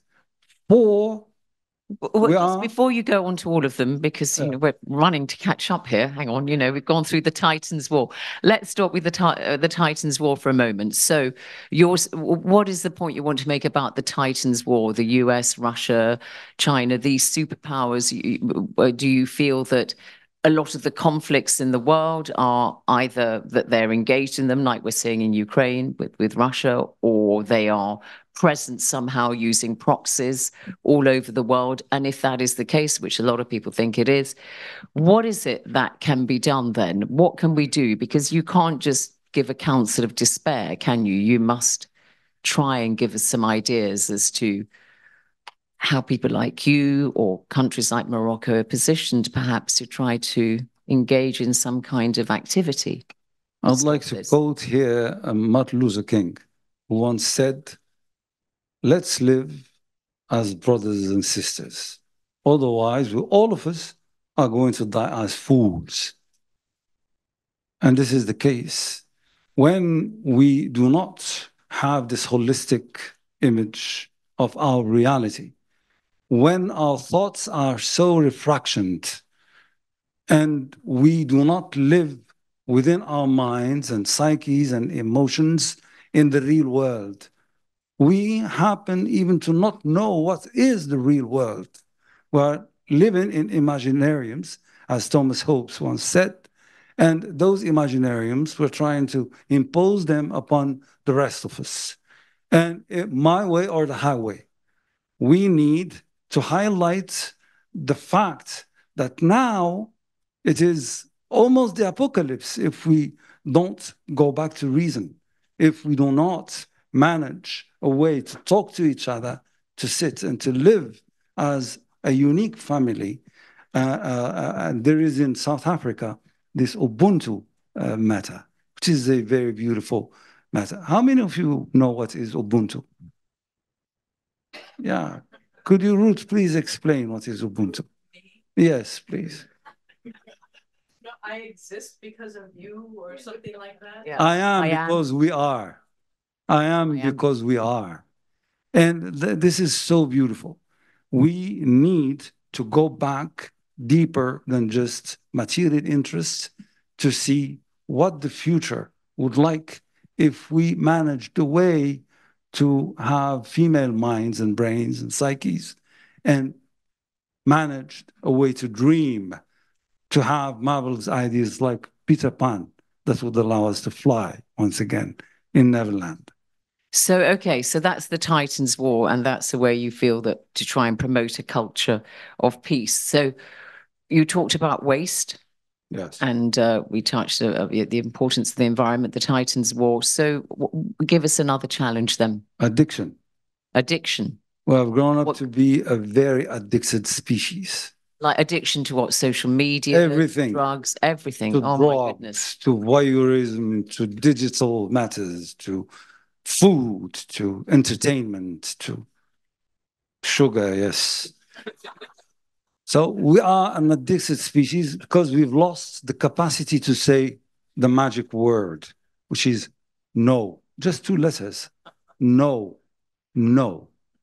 How to relearn again how to say no. And here comes the role of religions, because religions are not just operating the discernment between good and bad, but also elevating the will to say yes to good things and no to bad things. And if we work it and sort it together, we would reach a level where this capacity to say no is not sold anymore. Because if you go to a disintoxication center, you need to pay tons of money just to be able, again, to say no to alcohol or to drugs or to food or to anything. So we need to have it for free again and to reteach ourselves how to say. And this lays on the fact to reconsider the fact that we are not unidimensional. Humans, we are not unidimensional. We are having a Weltanschauung, cosmological dimension, existential, which is not addressed as it should. Who am I? Where am I? What is life? What is death? We're afraid even to operate thoughts about what is death, what is success, what is failure. We don't have enough conceptualizations of those dimensions. 2, we don't know the emotions that we host within us. Bernie Brown, the author of Dare to Lead and Atlas of the Heart, has spotted 104 emotions. And we need to be friends with those emotions. Otherwise, they would get to us. 3, intellectually. What are those 4 emotions? Do you want to enumerate? 104. Oh, no, we haven't got time for that. Sorry. Number 1. I thought there were sort of broad categories. And the Buddhists have discerned 108 agonies of the soul. Just the agonies of the soul, 108. But we are so ignorant about who we are. And this noise within is what pushes us to use substances and drugs and become addicts, because we are fleeing from ourselves all the time. We cannot manage to live within, and we just escape towards all those matters we've enumerated before. So you're putting a lot of emphasis on the individual here, individual responsibility And you said that we must be taught to say no. How do we get to say no to the bad things and yes to the good then? Just if you allow me, Dr. Zainab, to finish the 9 dimensions of us. So 1, existential, 2, emotional, 3, intellectual. We do not teach our children how to observe, how to compare, how to triangulate, how to anticipate, how to decide, how we do not teach those capacities in a clear and accessible way through gamification and so on and so forth. For society, it has become a Leviathan. We don't know this Leviathan, and we're so scared to live within it because we feel persecuted. We are so afraid from society because we do not know what it is. And nobody is telling us what it is. If I want to go to social sciences, it is too intricate, too complicated. And nobody is bringing me accessibility, clarity, and beauty to get acquainted with this being, which is society I'm living in. And 5, we have the international dimension. We don't know what it is. Universe, we don't know it. Psychomotricity, we don't know it. Memory, it is a fragmented memory. And it is an ill memory with narratives that are not true, with a lot of velleities and vindictiveness. And last but not least, the nucleus of all those electrodes. It is so beautiful to imagine it this way, when you have the dream in the center and all the other electrodes rotating around it, this capacity to be able to dream again and dare to dream, this we have lost. We need to elevate it once again.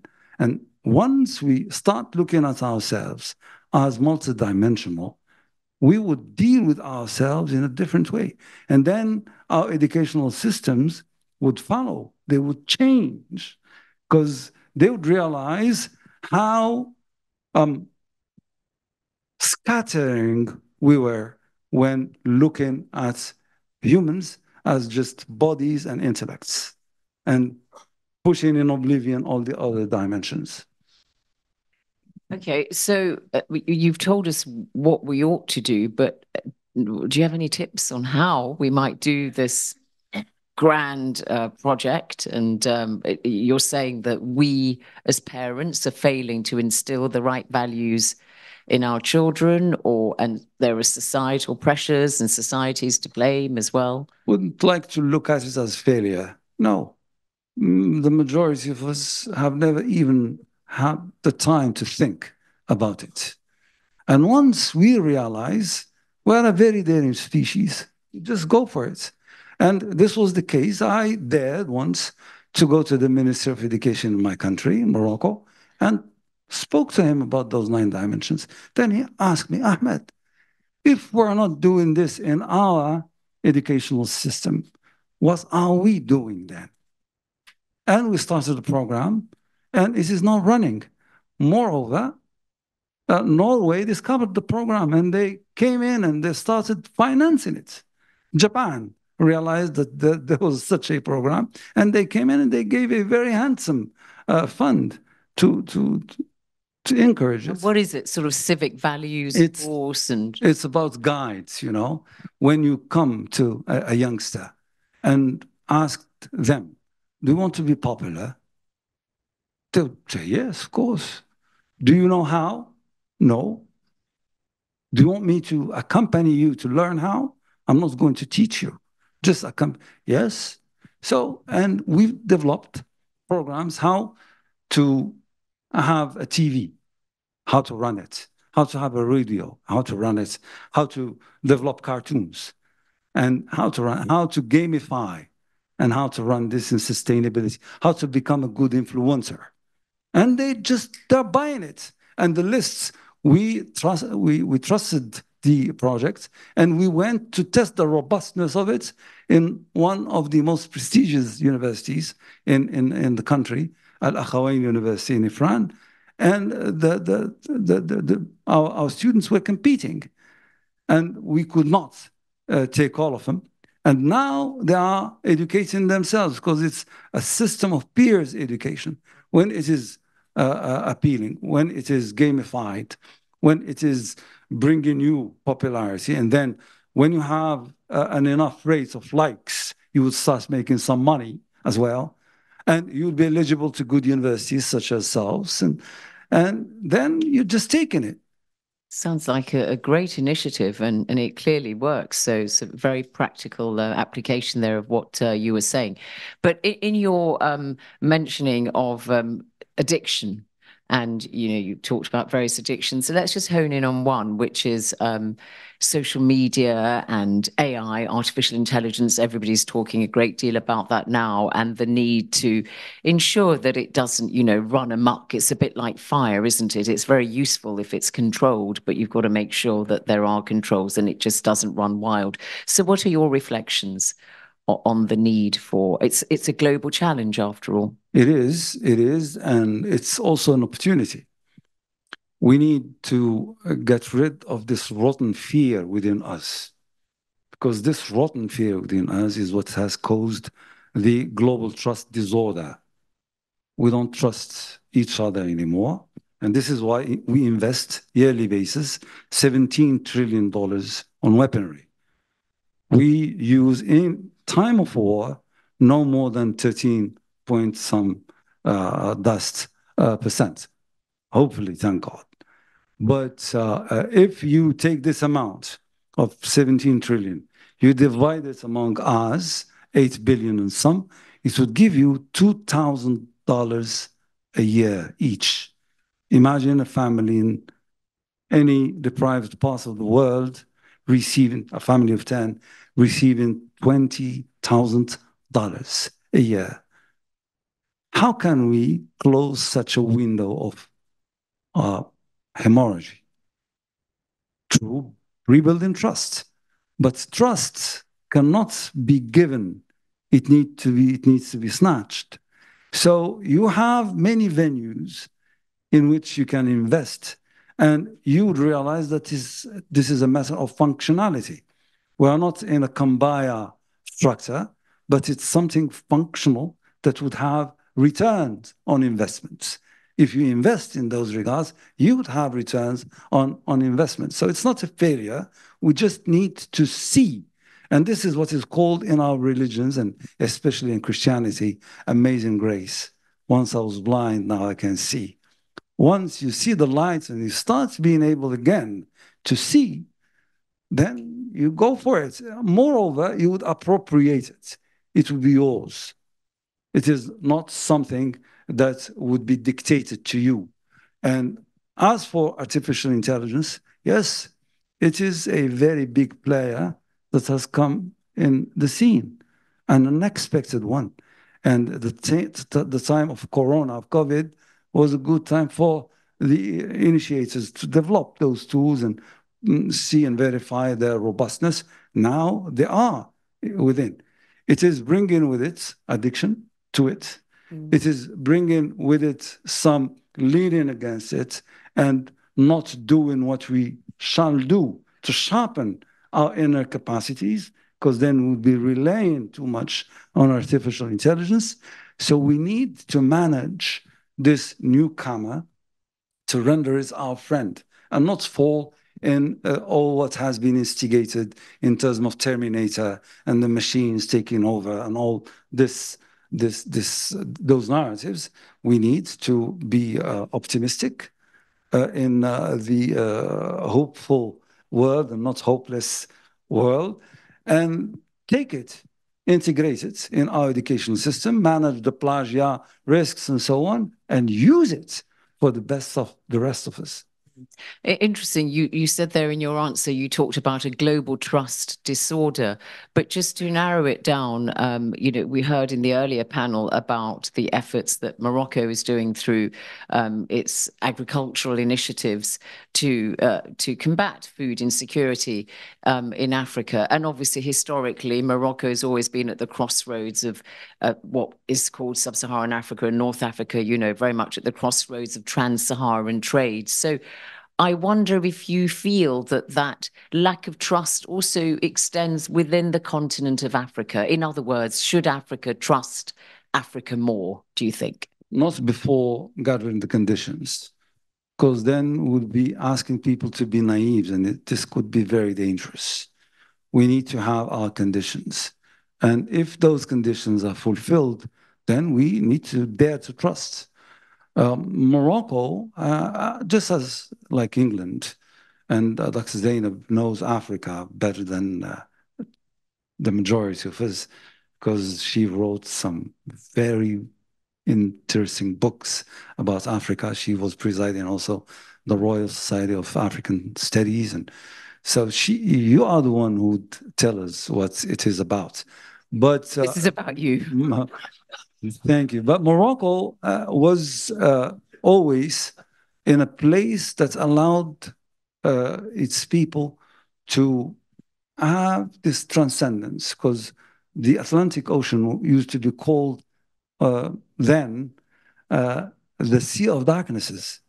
And in the old Imaginarium, there was nothing beyond. It was the end of the world. Bahr al-Dhulumat. Nothing beyond. So we were there looking all those tsunamic waves erupting from the epicenter then of the world, which is the Middle East. And they would take time to arrive to us, or we would go through pilgrimage to see what it is about. And then we would digest them through the enzymes that we've developed through millenniums. England has the same characteristic, and maybe another asset, which is being small. Morocco is not a big country. So if we use this asset to speak to everybody else, as England, and especially after Brexit, if we use those assets, we have no ambitions beyond our size. And people who are ambitions beyond their size suffer and generate suffering for the rest of the world. So there is also this must of ambitions management. Since we have the asset to be small, we can contribute in spreading this awareness all over the place. And then we might aspire to have maybe some platforms that would allow us a cogitation that disconnects itself from benefit and from just matter and gain. So just one more question from me before I open it up to the floor. I mustn't, after all, hog this all.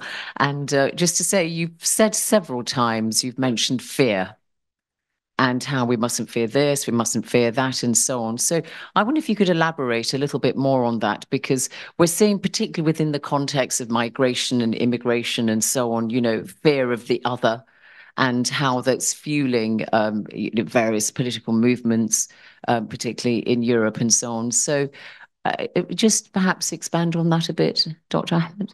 So allow me, Dr. Zainab, to be a little bit more operational in that regard. If our nations are entrapped in the political time, then we would not have the opportunity to process in a systemic way. And you were emphasizing, Dr. Annabelle, on being systemic and addressing intricate issues. And if it is just a 5-year, 4 years term, I need to start my campaign before those 4 years or 5 years are over. We need to develop in our nations and continents structures that would have the responsibility, not just the opportunity, the responsibility to think in a transcendental time that goes beyond the political time. The Royal Societies here in England have allowed such a cogitation and reflection. And this is what has led Great Britain to what it has become, to what it is right now. In Morocco, we are doing about the same. We are trying to generate institutions that would have the charge and responsibility to think beyond the political time. And it is not a matter of democracy. because democracy asks for such institutions. In the United States of America, as in the rest of the world, they are trying to solve the problematic through launching think tanks. But what good is a think tank if you don't have beside it do tanks to verify that there are no collateral damages, if there is no cognitive philanthropy for those regards. So we, if we want to transcend this fear, need to bring light, not just in our minds, but also in our hearts and emotions and psyches. And this is what has been proven by someone who's been doing 13 years of footage with hyenas, with sharks in the ocean, and with other animals, ferocious animals. But he's been working on building trust again and being good to those creatures. They started trusting him, even to snakes. So the majority of the extermination, because we ended up exterminating over 99.99% of our brothers and sisters of all the species on this little tiny pale dot. And you have Sir David Attenborough, who has spotted since 1937, the year of his birth, up right now, how we have damaged our Mother Earth. So when you suck away the venom of fear, the rotten fear, everything would start changing. But we need stakeholders and champions that would follow up with this matter. Moreover, it is beautiful. Isn't that so? Isn't this beautiful? Yeah. What was it about hyenas, sharks, and the rest of snakes? Living with them. Oh no. And building trust again. You had me totally agreeing with you until we got to that bit. But anyway, no, I'm joking. All right, let's see. What questions? A lot of very, very fascinating thoughts there. I'll take two or three. So, okay, let's take this young lady here. I like you because you're wearing a big SOAS sweatshirt. Yeah. Thank you. My name is Nkemdili Mukunjo, and my question is to Dr. Ahmad Abadi. And my question is, do you feel as though the interconnectedness of the mind and the soul is exactly what our society needs when people say that the authentic part of the soul is something not needed?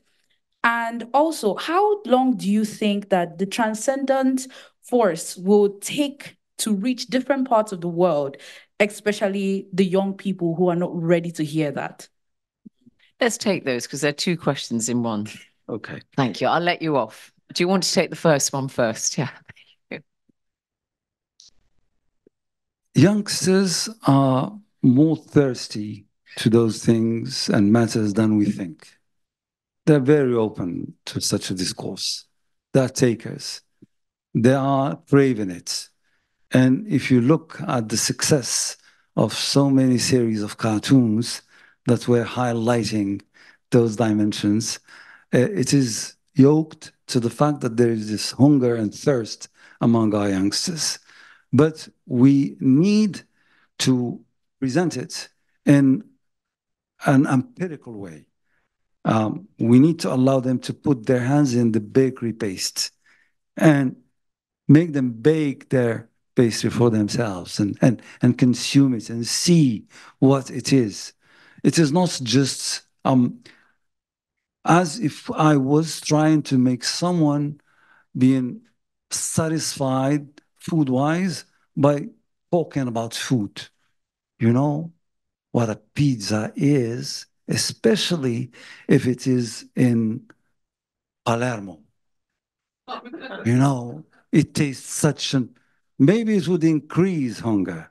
It is the same with spirituality. If we just talk about it and how beautiful it is without sitting with those people and trying to keep silent for 1 hour and then tell them how you could process your thoughts and your impulsions during this hour and assist them to surf again, to regain the capacity to surf within themselves, talking to them about their inner dimensions, the emotions they have within, and how to befriend with fear. Because fear could happen to be one of the best friends ever. She's very wise. Fear is very wise. Even she has purple hair, but she's beautiful and very wise. When you talk this way about spirituality to youngsters, they would adhere, but they need to practice. And this is something that we do not do enough. Okay, thank you. Microphone, to the chap next to the young lady, and just put a microphone here. Yeah. So, and then do you want to give the microphone to him so we can just do them in rapid succession? Any more questions? Yeah. Great. Yep, go ahead. Introduce yourself. Hello, everyone. My name is Nduka. I am a student and co-founder of Motherland, along my fellow co-founders and students at SOAS. So before I give my question, I'll set some context. Motherland was founded to rechannel the African talent within the student diaspora, the African diaspora in the UK, towards solving and building solutions for the African markets, towards powering Africa's growth. And just last year, actually, over here in the Brunei Gallery, we launched the very first inter-university entrepreneurship summit for founders solving African problems, and funded different entrepreneurs from different universities, from Cambridge, LSE, to local colleges.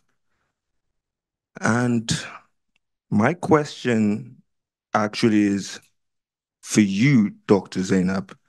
No. This is his gig. And Dr. Ahmed, actually, it's for Okay, both yeah, of you, Dr. because Dr. Ahmed mentioned something about about Africa, and also talked about your book with an African history for Africa. And I think it's extremely important, just going off of the spirit of that, to shape and control narratives, because I think that has a powerful play towards influencing culture at the collective level. And so for both of you, what would you say is the role of institutions in this shaping of culture? And what is the role of institutions, particularly in bringing attention to initiatives, stories that can shape culture in a positive way? Because so many times, especially being a minority in the UK, where we don't necessarily control the main agenda of media, maybe the BBC or what have you not, there are many competing agendas. It could be difficult for people who have good ideas, good initiatives to, because on one end, build the initiative is useful, but on the other end, bring the attention that is necessary to transform culture. So what would you say institutions, what role do institutions have to play in that? That is my question. Okay, thank you. And then the microphone to there, and then there's the lady behind you. Go ahead, Dr. Abadi, on the role of institutions in promoting a more inclusive dialogue. Gallantry compulses me to ask you to start first. Well, I mean, I think it depends, which institutions you're talking about. Educational institutions, obviously, you've got to ensure that your curriculums do have, perspectives. I'm a great believer in giving people the courtesy and according them the respect of telling their own history, which is, as you said, the premise of my book, An African History of Africa. I think that it's important to get the perspectives of the local people themselves, because, if you're dealing with poverty in I don't know, in somewhere in Asia, it's going to be a different approach from how you approach it in, a part of Africa, and even within the continent, there are differences. So I think you've got to have local perspectives, and institutions must ensure that that is reflected amongst their, teaching staff, their the research facilities, and so on. And then again, you've got to have a diverse culture within institutions like media and so on, and governments really have to facilitate that. So it's just, I think, to ensure that those people who are involved and who are driving the institutions have that diversity of perspectives is what I would say. This is very inspiring. Stories are wonderful shapers of culture, and novels, as well as songs, as well as movies, could shape whole identity if well dealt with. And when we ask the institutions about what are the capacities they are building and how functional are those capacities, and how do they ordain them to be like a necklace, those capacities to free know-hows and free efficiency in reaching out the dreams, collective dreams that we have agreed upon. Then you would see that the majority of the capacities that are being built in our institutions are to respond to the markets. And not in virtuosity. The market is just the boss. And it is asking you to shape, to produce human beings that would be able to do this and that, this way and that way, period. I am ordaining you to give me such profiles, such human beings, period.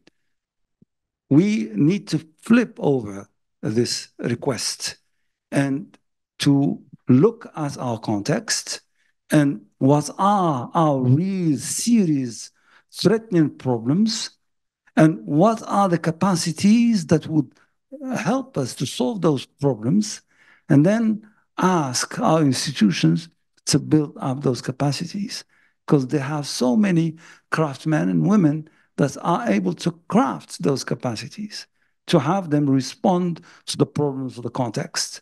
And this is a whole new perspective. Mm-hmm. And stories also could play a role in that. Thank you. Good. So we've got one question here, and then the lady at the in the beige shawl. Go ahead. Good evening. My name is Namdi, and I have a question actually for Dr. Abadi. My question is, can you list the 104 different feelings that I'm joking. I think we've all enjoyed this session that's been organized by SOAS. So thank you, first of all, to the organizers. And thank you to Ida, who actually invited us a few weeks ago when we randomly saw her at the reception upstairs. But my question is for you, Dr. Abadi. Please. Last week, I was speaking with a friend of mine, and he said that, if I can try and quote him, I think the main thing that's holding Africa's economic development is that we're holding on to religion. And I told him, I think we need to be careful of trying to always make the other argument. And I'll explain what I mean by that. We are what we are. I come from Nigeria. It's about 55% Muslim, just under 40% Christian. We are what we are. There are people who believe in this faith. I'm a Christian. I have many Muslim friends. What can we do with what we have? How can we not just get along, but work understanding each other to advance our economic potential? Although I didn't agree with the premise of my friend's statement, it is true in a sense that, if you will, multi-faith, multicultural dialogue and interfaith dialogue is linked inextricably with economic advancement in some way in Africa, at least in terms of, as you said earlier, do we trust each other or do we not trust each other? How can we despite our differences in faith and culture, trust each other and work to build the economy of Africa, which is something I very much want to contribute to. Thank you. Thank you very much. And the final question, the lady behind you there in the shawl. Thank you. We'll do those two together as your closing thoughts, but briefly, if you would, I think. Hello, I'm Kautar, and I have a question for Dr. Ahmed. So going back to the interfaith point that you made, that with it we are able to say the magic word no, have discipline, and also you later mentioned that in time of darkness it can bring light and hope, etc. How can the leaders in Morocco and institutes in Morocco facilitate to the Moroccan society, either being in Morocco or abroad, help basically decolonize the Moroccan mind, and bring us back to who we truly are as Moroccans before colonization? Because, you know, they colonized a country, left, but they still, till this day, colonize a mind. A lot of Moroccans live a lifestyle of the West, and what is the role, or what should the institutions do to bring us back to who we are? You know. Thank you. Thank you very much indeed. I think Morocco became a protectorate in 1912, didn't it? And then its independence in 1956. So in that time, clearly, a lot of colonization of the mind, as the young lady put it, took place. So maybe do the first one first, about how to promote interfaith dialogue. Was it your friend thinking that religion has held back development in Africa? That was your question. And then the one about recolonizing the Moroccan mind. Yeah, the worst thing about colonization is that the colonizers have a male mind, unfortunately. But you know what happened in the whole world? The colonized people could snatch some know-hows and capacities nevertheless. And this is something that could be put in the positive dimension of what occurred, not being positive about colonialism, but some positive methods have occurred. Now we're sitting in London, we're speaking English, communicating, regardless of our nationalities and countries of origin. This is to install and instill French in Occidental Africa or English in the rest of the world. It has taken a great effort. So those are some of the positive dimensions as well.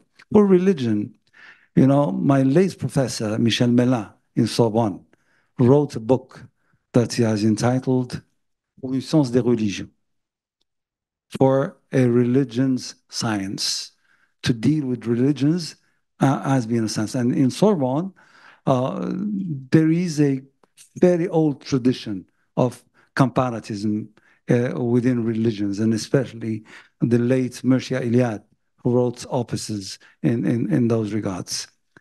You know what is the bottom line in religions? What are religions here for when you try to explore the majority of them? It is to bring us happiness, to make us happy. Here, and for those who believe in the hereafter as well. Happiness is the finality of finalities of religions. But what happened is that the codifiers and legalistic people came and took over. And religions have been rendered to be codes of do's, not do's, licit, illicit, demoniac, divine, and name it. A binary system that is quite comfortable, and everybody would just go and fit within it, forgetting about the other dimensions. Statistically wise, nothing more than 4 or 5% of religiosity is about codes and do's and not do's, licits, and the rest is about love, is about transcendence, is about doing together, living together. But we've forgotten this. To prove this, we have elaborated an index of within the realm of Islam, Islamicity. What is an Islamic state? Because, you know, there are many Islamist groups that have erupted, and we're talking about Islamization of the state, the Sharia implementation, and so on. So we asked ourselves, among scholars from all over the Muslim world, even from Iran, from Iraq, from Bahrain, from Kuwait, from Egypt, from Morocco, Malaysia, Pakistan, and the rest of the Muslim world, we gathered in 2008 in Kuala Lumpur, and we asked ourselves those questions. And we found that there are 6 finalities to each religion, to every religion. And Islam is not an exception in this regard. 1, preservation of life. 2, preservation of morality. 3, preservation of continuity of the species. 4, preservation of dignity. 5, preservation of reason. And 6, preservation of property. And all the do's and not do's would just serve those finalities. The forbidding of thefts, for instance, is to preserve property. The forbidding of adultery in religions is to preserve the continuity, and so on. And we have tried to deconstruct each one of those finalities into sub-finalities. And we ended up with 300 finalities that allowed us to develop criteria, indicators, and indices to measure this Islamicity. And talking about the preservation of life, it is not just the preaching dimension. Preservation of life is to have good medical schools, good nurses, good hospitals, good medicine factories, and all the capacities and trainings that would go with this. And Habib was talking about the vaccine and how people did not have access to it, accessibility to medication, food, water. And if you apply those indicators and indices, you know, at the end of the day, when we've applied for the first time this index to measure Islamicity, but worldwide, you know what is the country who's the most Islamic in the world in relation to those indicators and indices and criteria? It was Sweden. Oh, yes. Because it's about consubstantiality. It is not about just the appearances, to have mosques and to have, you know, or churches or synagogues, or it's about the quintessence. It's about being good to yourself and to the rest of the people. It's about beauty. And when we forgot this and we fall in the trap of codification, then what stays in terms of religiosity is just imposition and despotism and compulsion, whereas there shouldn't be any compulsion in religiosity. When we free our religiosities from all those shackles of binary systems and go a little deeper into the essential dimensions, then religions would serve the purpose you have stated. Well, Dr. Ahmed Abadi, you truly have woven a very intricate tapestry of thought-provoking ideas for us. We've been through environment, waste, the war of the titans, global distrust, there AI, fear. Is there another question? Yes, I think, though, yeah, just a word. Okay, just we'll a give word. a word because we're out of time. You know. Yes. Okay. If you make it brief, who was it? No. It was. Yes, the lady about colonization. Asked a very deep question as well. Yes. Okay. I just teased the audience talking about that the colonialisms have a male brains, and but the core of the question: how could we be inspiring to the rest of us? When I respect my own claims, when I live up to the morality I subscribe in, when I give away, when I show generosity, not just generosity of material donation, but generosity of the smile, generosity of the word, generosity of the presence, generosity of being interested, because interested is interesting. And when I succeed doing so towards the rest of the world, the rest of us, then the mayonnaise would take. Very inspiring conversation. I'm sure you agree with Dr. Ahmed Abadi. You've, I think, given us a bit of a spiritual reboot, and we're going to emerge with a stronger attachment to ideas of sisterhood and brotherhood. And I'm sure that all the women in this hall will agree with me that we like the idea that the female mind is far superior to the male one. We like that one. Dr. Ahmed Abadi, it's been a great pleasure to have you with us. Please give a round of applause.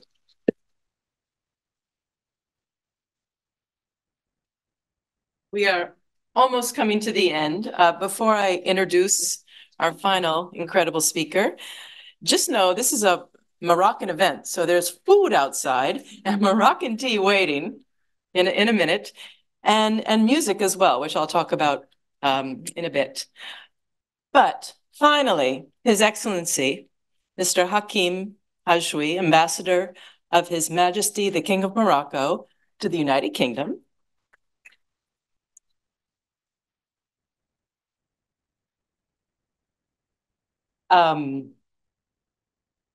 Now I don't know.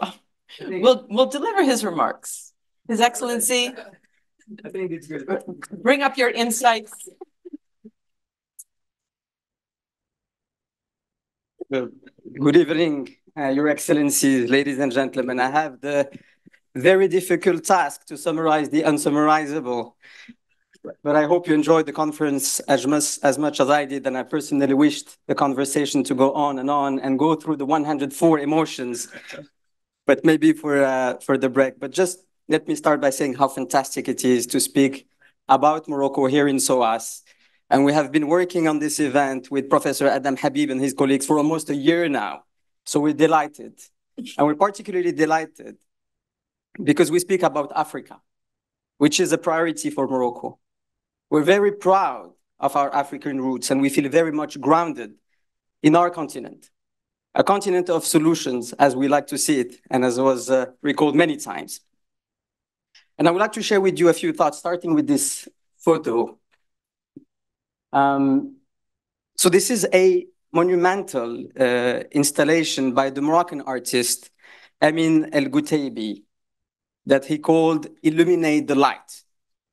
And he was showcased in Somerset House during the latest London edition of 154, which is one of the biggest African art fairs in the world, founded by another Moroccan, Touri El Glaoui.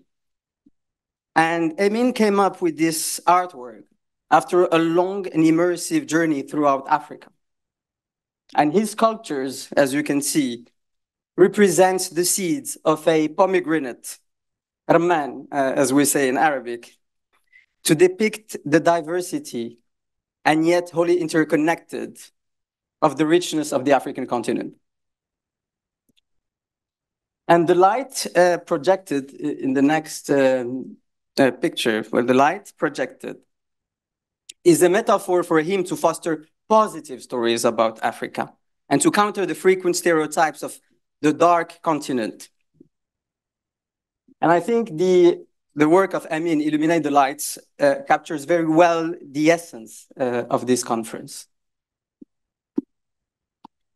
So we need to reimagine the narrative about Africa. We spoke about the narrative. And the point was made many times. Africa is not a continent of darkness. It is a continent of light. And the word light was used many times as well. It is a continent of solutions with huge untapped potential to tackle some of the most pressing global challenges. Of course, without dismissing the burning issues, and Dr. Abadi has eloquently addressed some of them in his conversation, but always with an optimistic global perspective and a genuine message of hope. But to succeed in that, we need a holistic and systemic approach.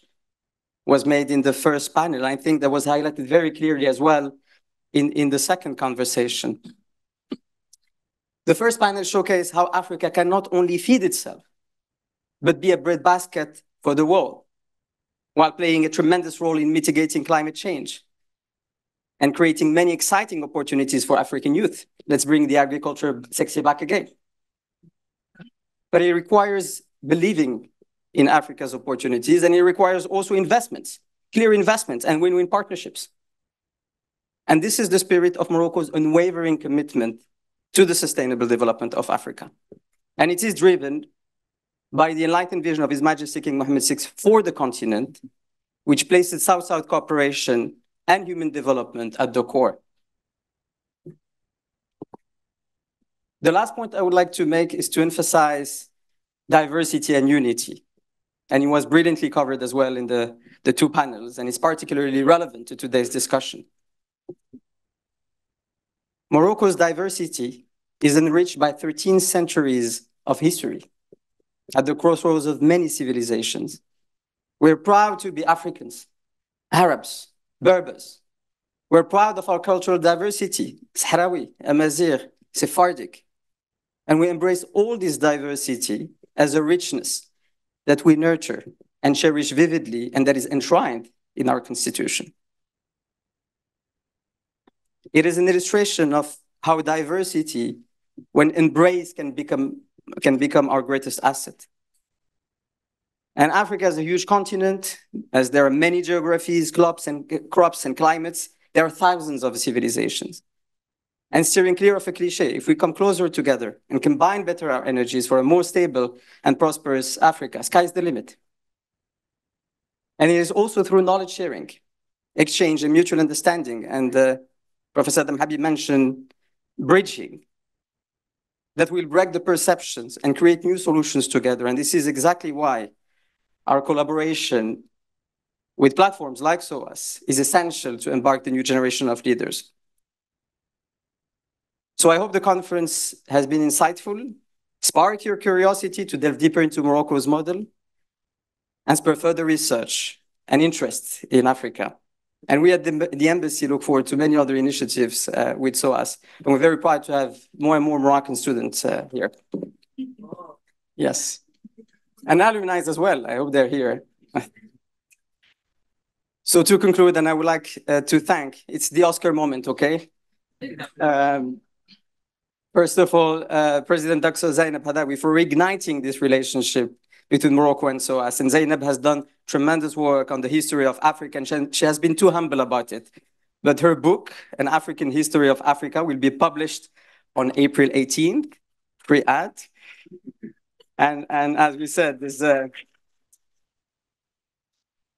we're delighted. There's a fabulous section about Morocco. Of course, the esteemed Dr. Abadi for being our guest of honor and for such an inspiring talk. All the speakers as well for their insights and for making it to London from all over Africa. And our Kenyan friend could not come because she didn't get her visa on time. Thank you, Professor Adam Habib and the whole SOAS team for being so excited about Morocco and for hosting us so wonderfully tonight. And there's some Moroccan food afterwards.